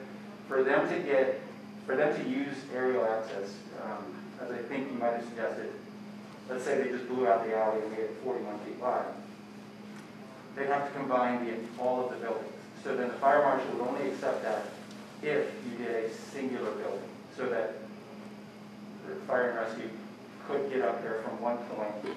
And I think you also, and the architects may correct me or clarify more, but you have to demonstrate that they can get up there and there are no obstructions. They can effectively access the entire roof structure once they get up from that point. So with this, any sort of separation, they've got to have air. Even if we combine this into, say, 4 buildings, they would have to have aerial access within 15 feet of each of those buildings. And so putting it down the center is the most efficient way to get to every single building.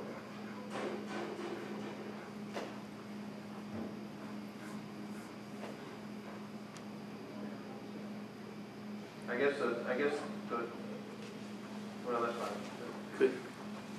Could you not take the lines that are up and bury them?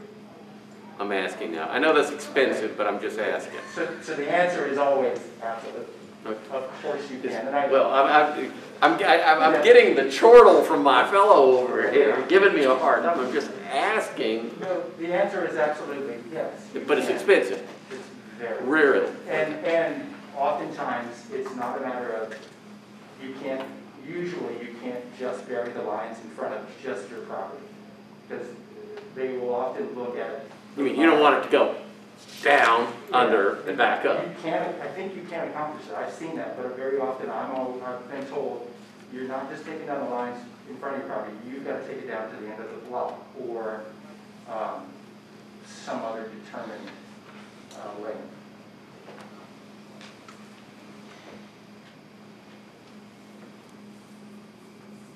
That dumb question.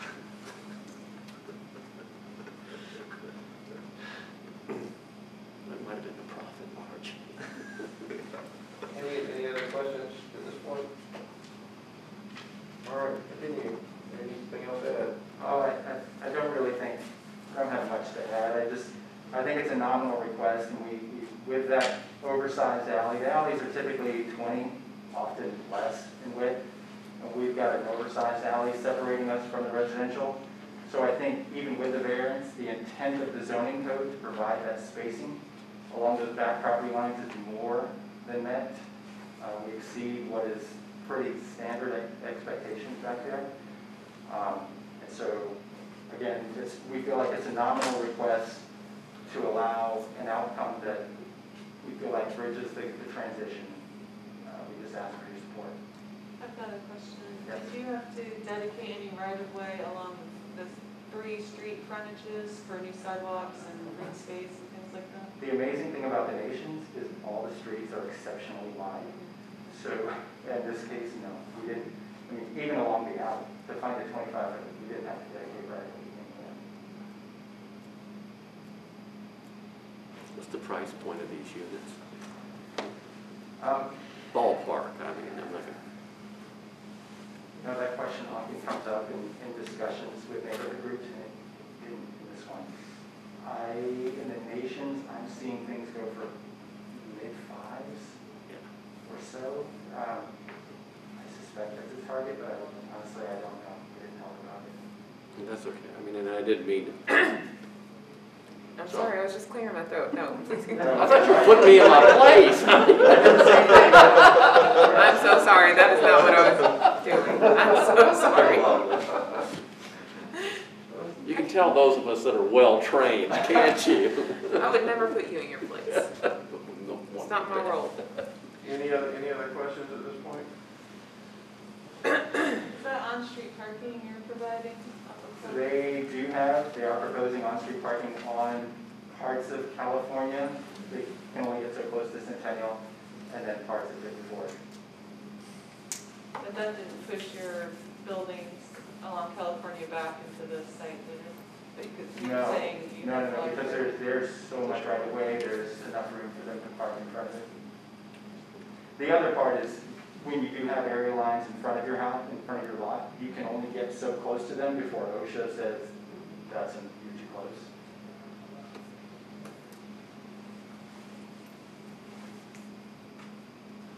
All right, any other questions? Anything else to add? That's it. All right, we'll close the public hearing. Ask for thoughts.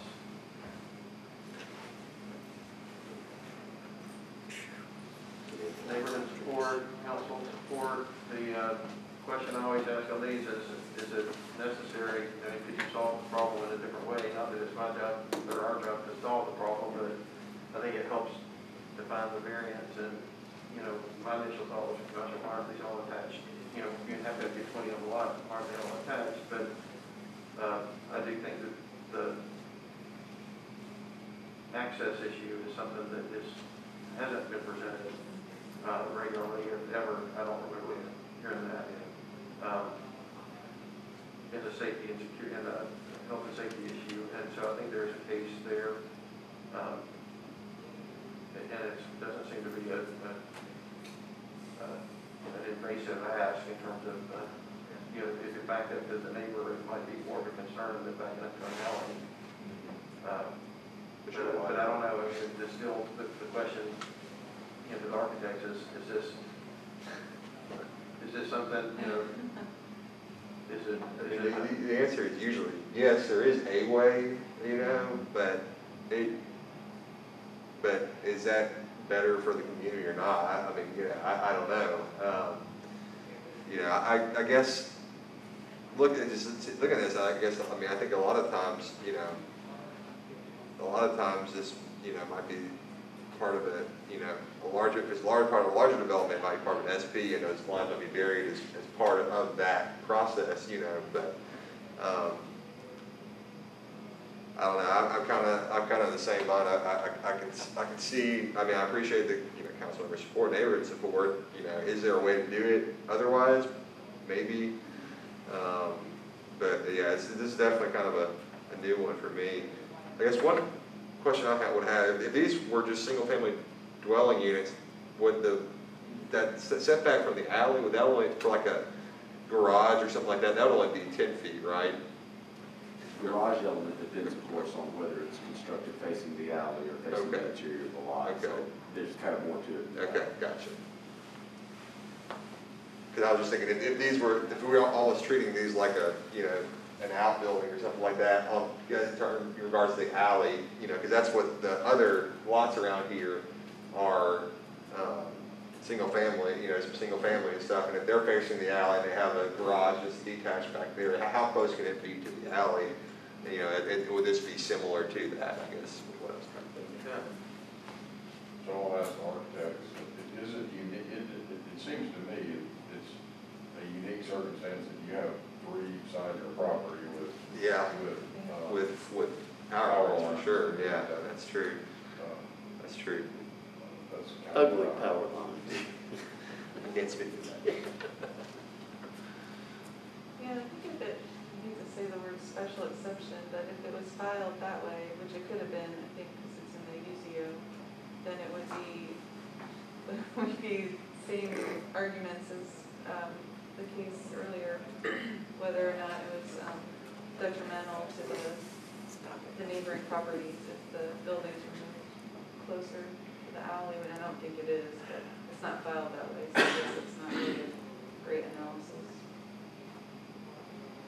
Yeah, in general, are there other thoughts or concerns that I guess the hardship that was presented is the need for access and the fact that it can't have that access with the power lines. Is there anybody that has trouble with that hardship or trouble with the request? Or is there someone I'm not going to mention burying them again. Make a motion, or just say, no, it could be solved in a different way, and they need to go back and think it through. So I guess either entertain a motion one way or the other, or not. I'm still thinking through it. Well, thinking through, to talk it through, or just any other thoughts to get to an answer for folks. I mean, if you was a guy up on the second floor and you couldn't get out, you're going to get crispy critters, you'd be real upset. Joe. But is it a self-imposed? Okay. Or not. So I will move to approve the variance request based on the uniqueness of the lot, which is having 3 street frontages and an alley, as well as the challenge with the aerial access requirement. And based on Ms. Carpenter's beautifully laid out motion, I will second that. All right, have a motion, have a second. Any discussion? All right, call the question. All in favor of the motion, raise your hand, say aye. Those opposed to the motion, raise your hand. That motion passes 5-1. All right, good luck. If we could take another 5-minute break before we. All right. Well, so we've got 3 short terms and 1. It feels a whole lot colder here than 66 degrees outside. I probably deserve to be heckled more than I am, I'm not too sure. Yeah, 222 is what we're on, I believe. Yes, and this case is 2020-222 for properties located at 1105 and 0 Fatherland Street. I'll go through the slides and then the appellant can state his case. They're requesting a variance from the 100-foot distance requirement for a driveway from the street intersection. They're requesting to use an existing 33-foot curb cut driveway that is on the site. And it's for proposed, I believe, multi-use property. That's correct. Here's the aerial, sorry. No, it's fine. There's the proposed site. I believe you're using the existing building also? That's correct. Yes. Existing street view of the property, and up and down the street. There's no one in opposition to this case either, so if you'll just introduce yourself, your address, and state your case. Okay, thank you. Trip Smith, 2606 Eugenia Avenue. I'm a civil engineer on the project. As Councilman Withers said earlier, this is an adaptive reuse project for the existing, or what was the Bill Lawrence grocery store. The current right-of-way southern property boundary of the property, it really has around 6 separate curb cuts that basically function as one extended curb cut from intersection to property boundary. And so, you know, as we're required, we're coming in with the sidewalk standard. We've asked that we allow one of those curb cuts to remain to provide access to the front parking area, while eliminating all other curb cuts on that street other than the curb cut to the rear parking area. The site plan that you have in your packet has been modified slightly through conversation and coordination with Metropolitan Works to comply with their requirements. It's shown as a two-way access on your site plan. We have worked with them per their request to make that an entrance only off of Fatherland Street. And then the rear lot is actually flipped directionally for traffic and angled stalls such that you have continuous circulation through the property from Fatherland to the alley through each parking lot back to Fatherland. So I think that's really the only thing different than what you have in your packet. And we, per Public Works request, we signed it and striped it in our most recent site plan at their request for that to be an entrance only. I don't think I have anything else left to present. Do you have any questions? So Public Works wanted you to make it a dead-end drive aisle? They did not want us to make it a dead-end drive aisle. They only want us to have one-way directional traffic. Oh, one-way, through that I lot, got you. yes. Okay. So it's still set up for 90-degree parking, but they just wanted it as an entrance only with an exit only to the alley. And so that's how we've currently set it up. I think I also failed to mention that it's pretty clear and obvious that we also are eliminating that pull-in street parking that's currently there with the site plan. What will the proposed use be in the building now? The proposed use, it's a mixed use of, there's a restaurant bar concept, there is a wellness clinic concept, and there is a community center space that is going to be available. So it's 3 uses. There may be a 4th available use for a small pharmacy, but I don't know that they've finalized that quite yet.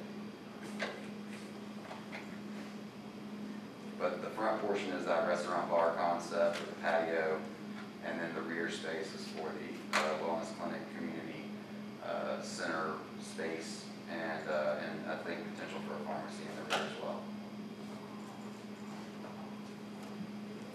Any other questions for the applicant?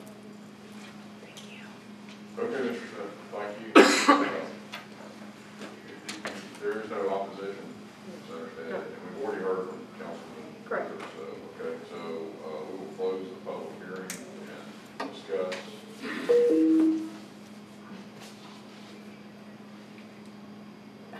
Not sure what that, well, I'm assuming that's not a fire alarm or, okay. Probably telling everybody they're supposed to leave, it's 5 o'clock. I don't know. Wow. We did have a fire alarm one day. I don't know if any of you were on the board at that time. I don't think We so. had to leave. Well,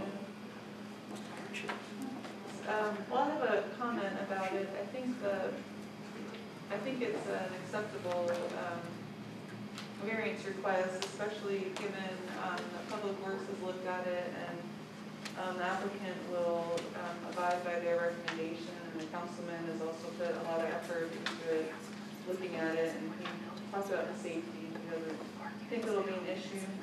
as well.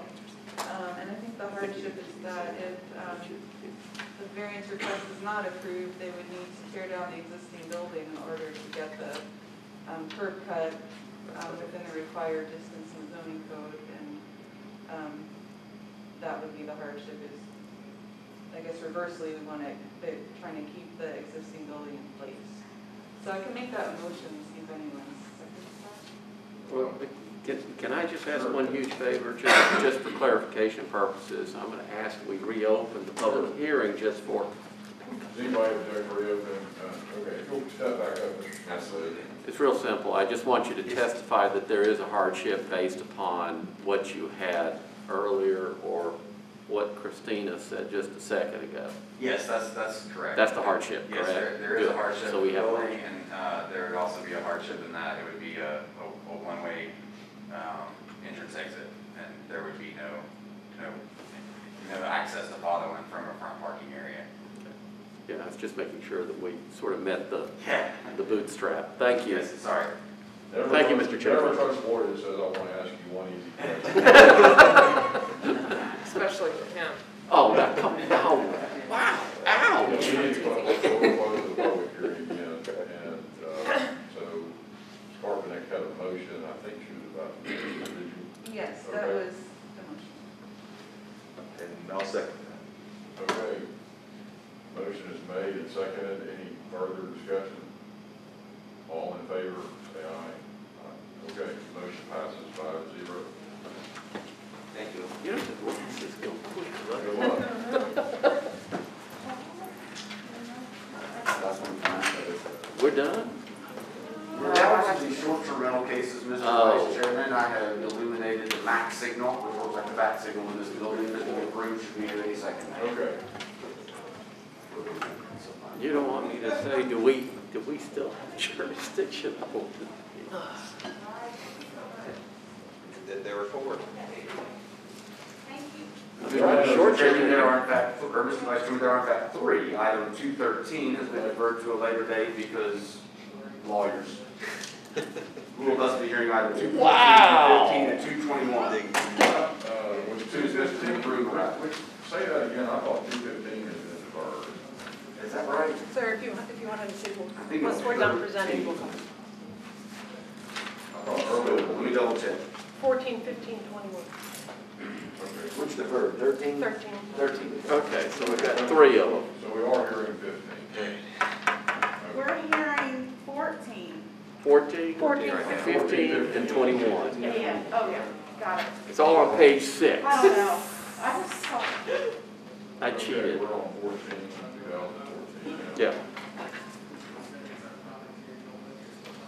Okay, sir, would you like to? We're waiting for. We'll introduce it, then Matt, our representative from short terms, will explain the case, and then. Correct. I'm sorry. Yeah, Although wait we a few have minutes. presentation in there. We do.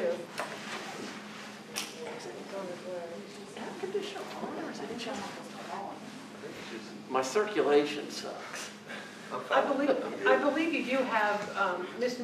McBroom's packet, information in your packet. If we want to proceed with the first case, we can, if you're comfortable with the information. Was that handed out earlier? No, it's actually in the packet. Okay, it's in our electronic, okay, I'm looking at it. If you want to see if you have that, if you're comfortable with that, we can proceed.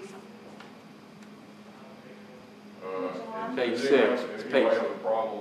I don't. This thing is gone for the. I believe Ms. Davis Yes. left, right? Yes. Yes. Does anybody have a problem proceeding with this electronic information? Yeah. Okay, all right. Okay? All right, the applicant would, if you'll step up, please, sir. Well, we may not have any testimony. Well, she needs to read the case. The first case, Mr. Chairman, is Mr. Sorry, Mr. Clark. Case 2020-214, located at 1255 First Avenue South. This is an item A appeal challenging the zoning administrator's denial of the short-term rental permit. The appellant operated after the permit expired in an R6 district. I believe, like I said, you have the information in your packet from the short-term rental staff. If you would state your name and address, sir, and your case. My name is Paul Giannetti. Address is 1255 First Avenue South, 37210. And what So what happened in terms of your operating without a permit? Just kind of walk us through the high point. To be honest, it was all my fault completely. I opened the renewal and placed it on my desk, and then it probably got shuffled to the bottom.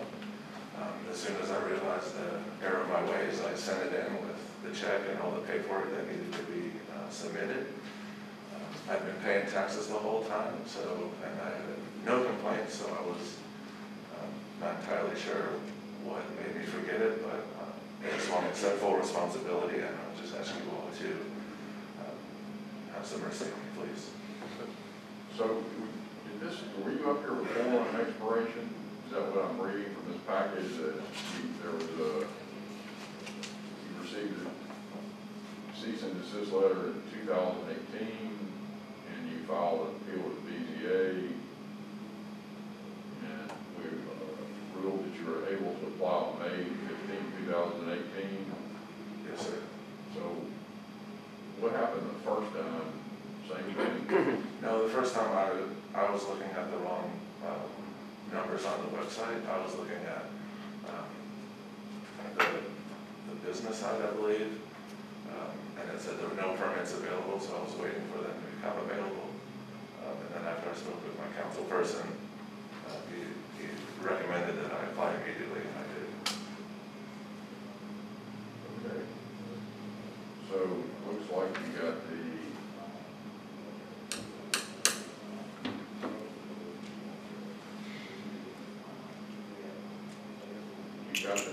notice of expiration was sent on August 27, 2020, and then you removed your advertisement on September 2nd. Oh, we've got some help here now. I would say a lot of help now.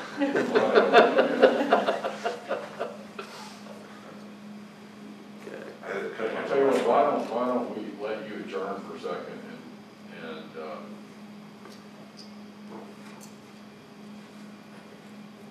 are you prepared? Yes, sir. Okay, so if you can, we got going a little bit early. You have some time to cover, so. Okay. Good afternoon, board. Long day, huh? Yeah. Okay, I'll run through this quickly. But take your time, please. Some of us are slower than others. July 25th, 2017, first online activity. 22 documents staged prior to obtaining the permit. February 9th of 2018, post-compliance cease and desist letter was sent. Estimated delivery of that letter was February 17th, 2018. February 27th, BZA appeal was filed for advertising operating for obtaining a short-term rental permit. May the 3rd, BZA hearing result able to apply on May 15th of 2018. May 16th, 2018, permit application made. Owner-occupied SDRP permit issued on May 22nd of 2018. Renewed in 2019. Renewal affidavit was dated, that's irrelevant. April 8th, 2020, notice of violation for failure to display the permit number. And the website advertisement was sent by Inspector John Phelps, and the advertisement was corrected within the remedial time period, so the case was closed. May 22nd, 2020, the permit expired. August 7th, the permit renewal documentation was received 47 days after the 30-day grace period had expired. The documentation was reviewed and the notice of expiration was sent on August 27th. On September the 2nd, the advertisement was removed, and on September the 3rd, the BZA appeal was filed. There were 193 total document stays, 18 stays after the permit expired, but no document stays after the notice of expiration was received.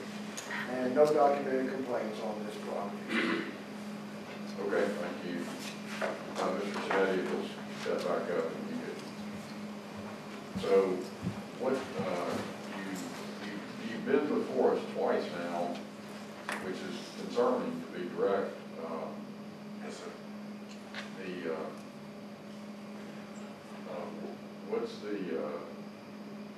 Why do we not think you might be up here again? To be honest, I do not plan to be up here again. have already put the new renewal date in my calendar and set it on repeat. In my defense, I was furloughed a little bit during COVID, and it just got shoveled to the bottom.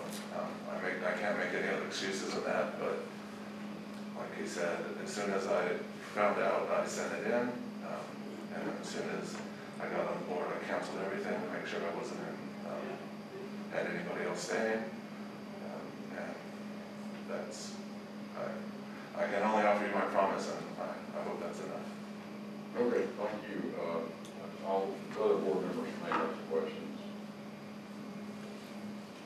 I do remember previous time you've been here, but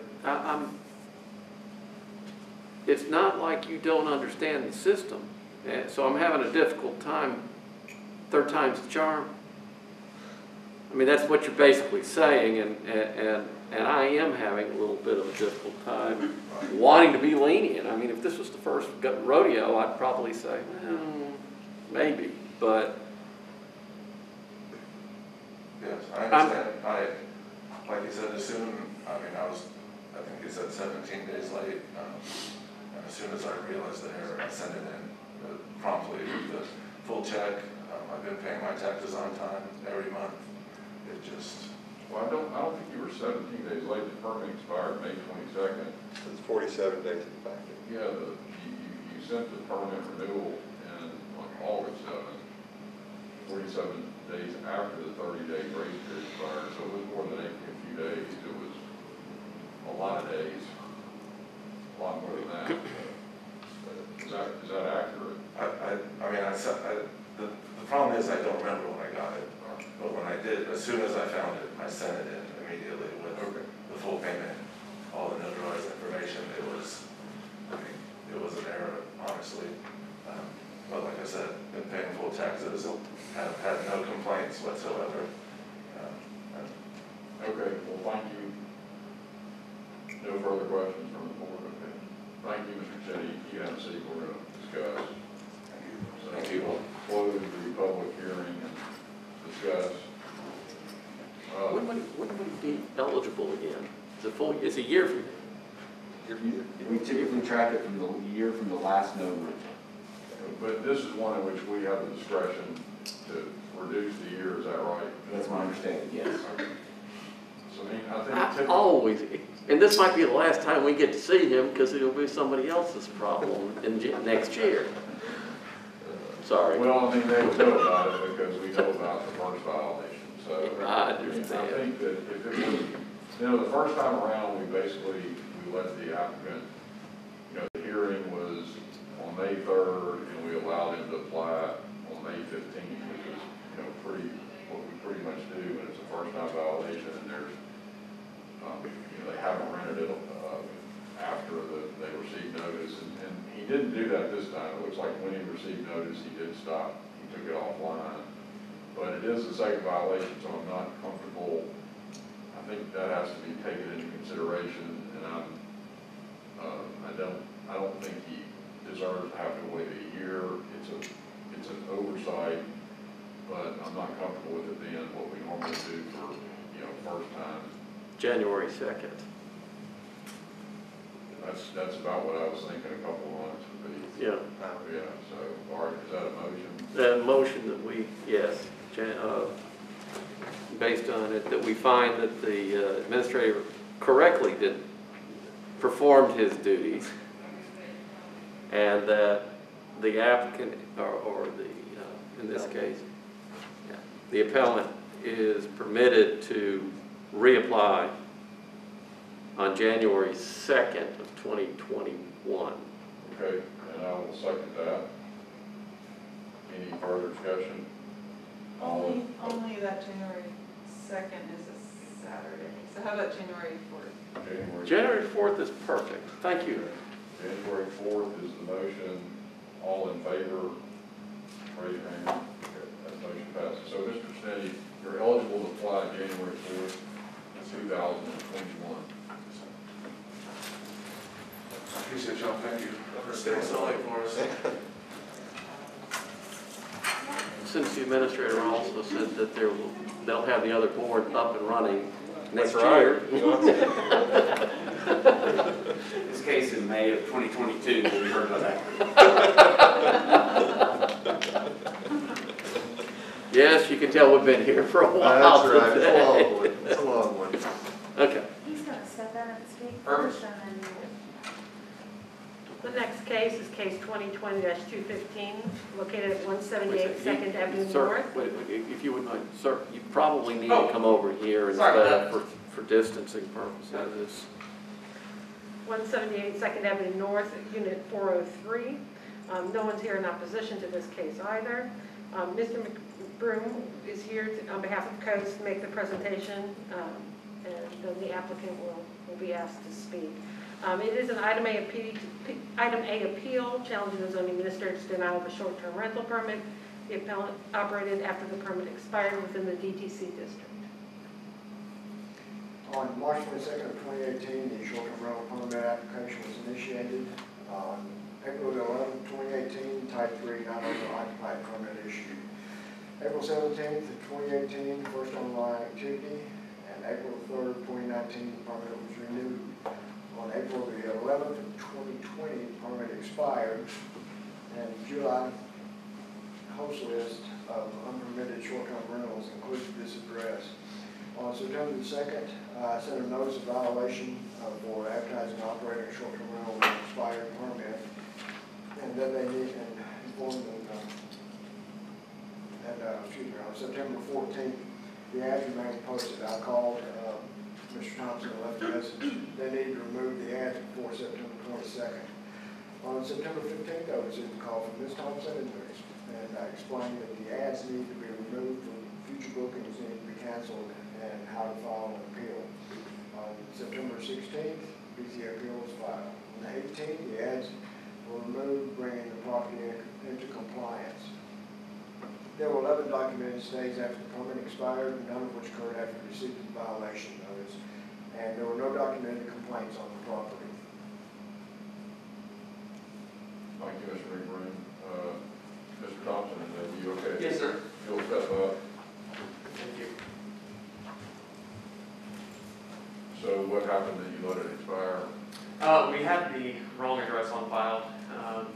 I'm not sure if we made an error when we renewed and we accidentally changed the address, but previously we've been receiving the reminders to renew at our home address, and for whatever reason this year it went to the property address. We overlooked it, and we have another rental property, and I made the mistake of thinking that it was the other one that was up for renewal, and that one was hit by a tornado, and so we opted not to renew that one this year. But I had the dates wrong. Okay, and then as soon as you received the notice, you did not rent it after that, is that? Correct, and we canceled future bookings as well. Okay. Does anybody have any questions for Mr. Thompson? Okay. Thank you. Sorry to make you take your time on this. Appreciate it though. Okay, we'll close the public hearing and discuss thoughts. This doesn't seem that egregious, so I'd be willing to make a motion to allow him to file again next Monday. Okay, you know David, that was for, You've now become our calendar clerk. It looks like, I'm still in January. It looks like the 9th, yes. Yeah. November 9th. Okay, so there's a motion that. I'll second that. That the applicant be reapplied on Monday 9th. And I'm assuming part of your motion is the administrator did not err. Yes. That he's allowed to reapply on Monday overnight. Any further discussion? All in favor, say aye. Okay, we have 4. It was almost 3.5. Okay. I'll take it. Thank you, I appreciate your time. You're welcome. Thank you. Gotta make sure you stay awake. What would have happened if I had voted no? It would have died. It would have died if I Unless voted no. It would have come somebody else up would next have time. watched the video of it. Oh, God. Yeah. So we're glad you would have voted done yes. that to everyone. Wow. Had I thought about that. Okay, Mr. McBride, ready to 21, it looks like. 2020-221 located at 1907 Capers Avenue, Unit 13. Item A, appeal, challenging zoning administrator's denial of a short-term rental permit. The appellant operated after the permit expired in an RM40 district. Mr. Broom will explain the circumstances. June 14th, 2019, permit application was filed. On June 21st, 2019, a type 2 non-owner occupied permit was issued. June 21st, 2020, the permit expired. September 10th, 2020, notice of violation was sent by Inspector John Phelps. September 18th, 2020, the advertisements were changed to a minimum stay of 35 nights, which takes it from short-term to long-term rental. September 21st of 2020, BZA appeal was filed. One documented stay after the permit expired. No documented stays after the receipt of the notice of violation, and no documented complaints against this property. Okay, thank you, Mr. Brown. And then, Mr. Chairman, we had received letters from folks who come to speak on this case today. It had to leave several hours ago because it was several hours Is ago. this opposition or just? It is opposition, so I'll just submit that in writing to the board and Okay. the comments as well, so they're all on the same sheet. How many letters are there? Just one.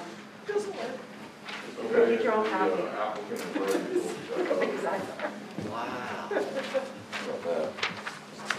And if you'll state your name, please, and your address. Yes, my name is Ron West. You want the address where I live? Please, yes. Yeah, 206 Lanark Place, Louisville, Kentucky. And so what happened on this permit expiring?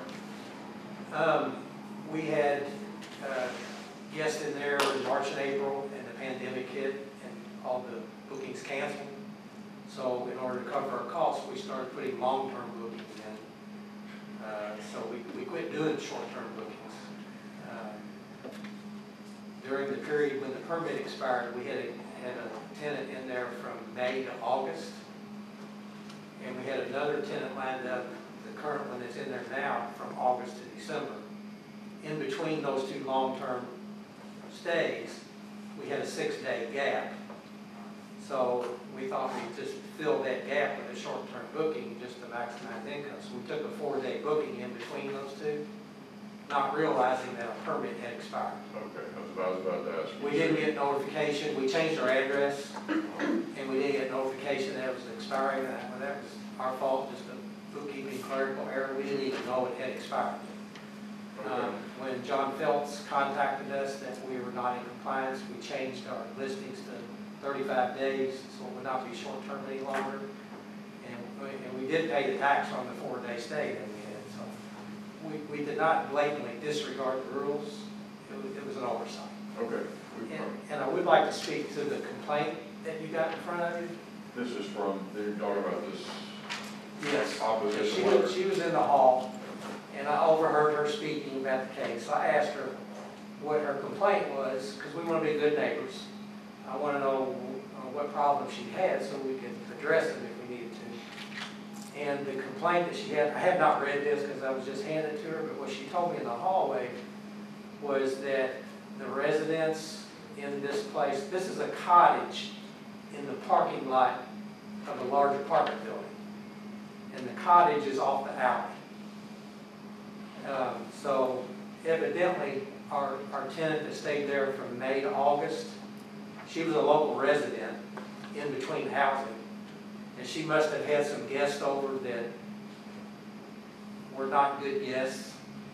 And the person in the hallway told me the complaint she had was that they let dogs out and used the bathroom and didn't clean it up. They would put their trash in the dumpster next door. And they would park cars in places that took up spaces from the place next to it. Okay? So that was our long-term renter that was in there that was doing all that. If that happened, it had nothing to do with short-term. So, it has nothing to do with the short-term permit. Okay. And I tried to explain that to her that. Is she here to speak, or did she? She left. She only left this. So this would have happened whether we had a short-term renter or not. And, actually, all these will go away if we only had short-term renters. Any questions from the? Ironically enough. Any questions from the you really, well, I'm just gonna make one comment, and you really need to make some peace with Aaron and Joe Testo. Can't say that their complaints are unwarranted, though. I mean, I wouldn't want to go out, but that's your job, not mine. Okay. No, I don't have any questions. Right. Well, like I say, those complaints don't have anything to do with the short-term property, it was a long-term. Yeah, but the dog going to the bathroom in their yard isn't exactly something that you should have. You want to be a good neighbor. I understand, I mean, you said you wanted to be a good neighbor, and I'm not going to argue with you, I'm just saying. Yeah, and we do plan to reach out to all the neighbors and give them, let us know if they have any complaints. Nobody complained to us, but like I say, that complaint had nothing to do with it being a short term. We don't allow pets in our short term rentals. But you do in the long term. In the longer term, we did. In COVID, trying to cover our expense. Well, I take it back. I'm sorry. The tenant was not allowed to have a pet. Okay, if they had a pet in there, it was an illegal pet. And we have cameras on site. We never saw pets going in and out. Now, there's a 12-unit building right next to it that has tenants in it, and they do have pets. So I think if she saw pets doing that, it came from the 12-unit building and didn't have anything to do with the college.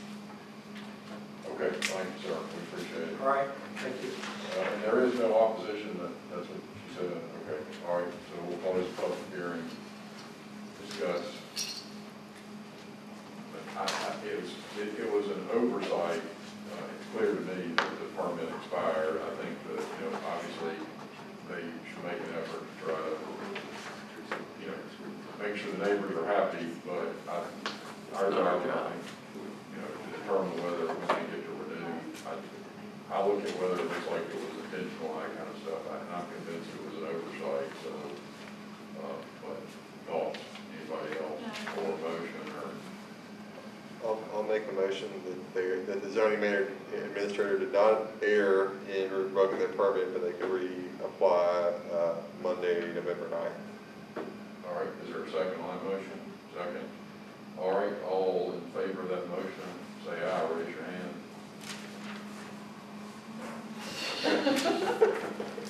All right, so you understand that you can reapply Monday, November 9th. Good luck to you. Okay. Thank you for your time for staying so late. We appreciate it. They pay us a lot of. Yeah, I asked for a raise and saw how far it got us.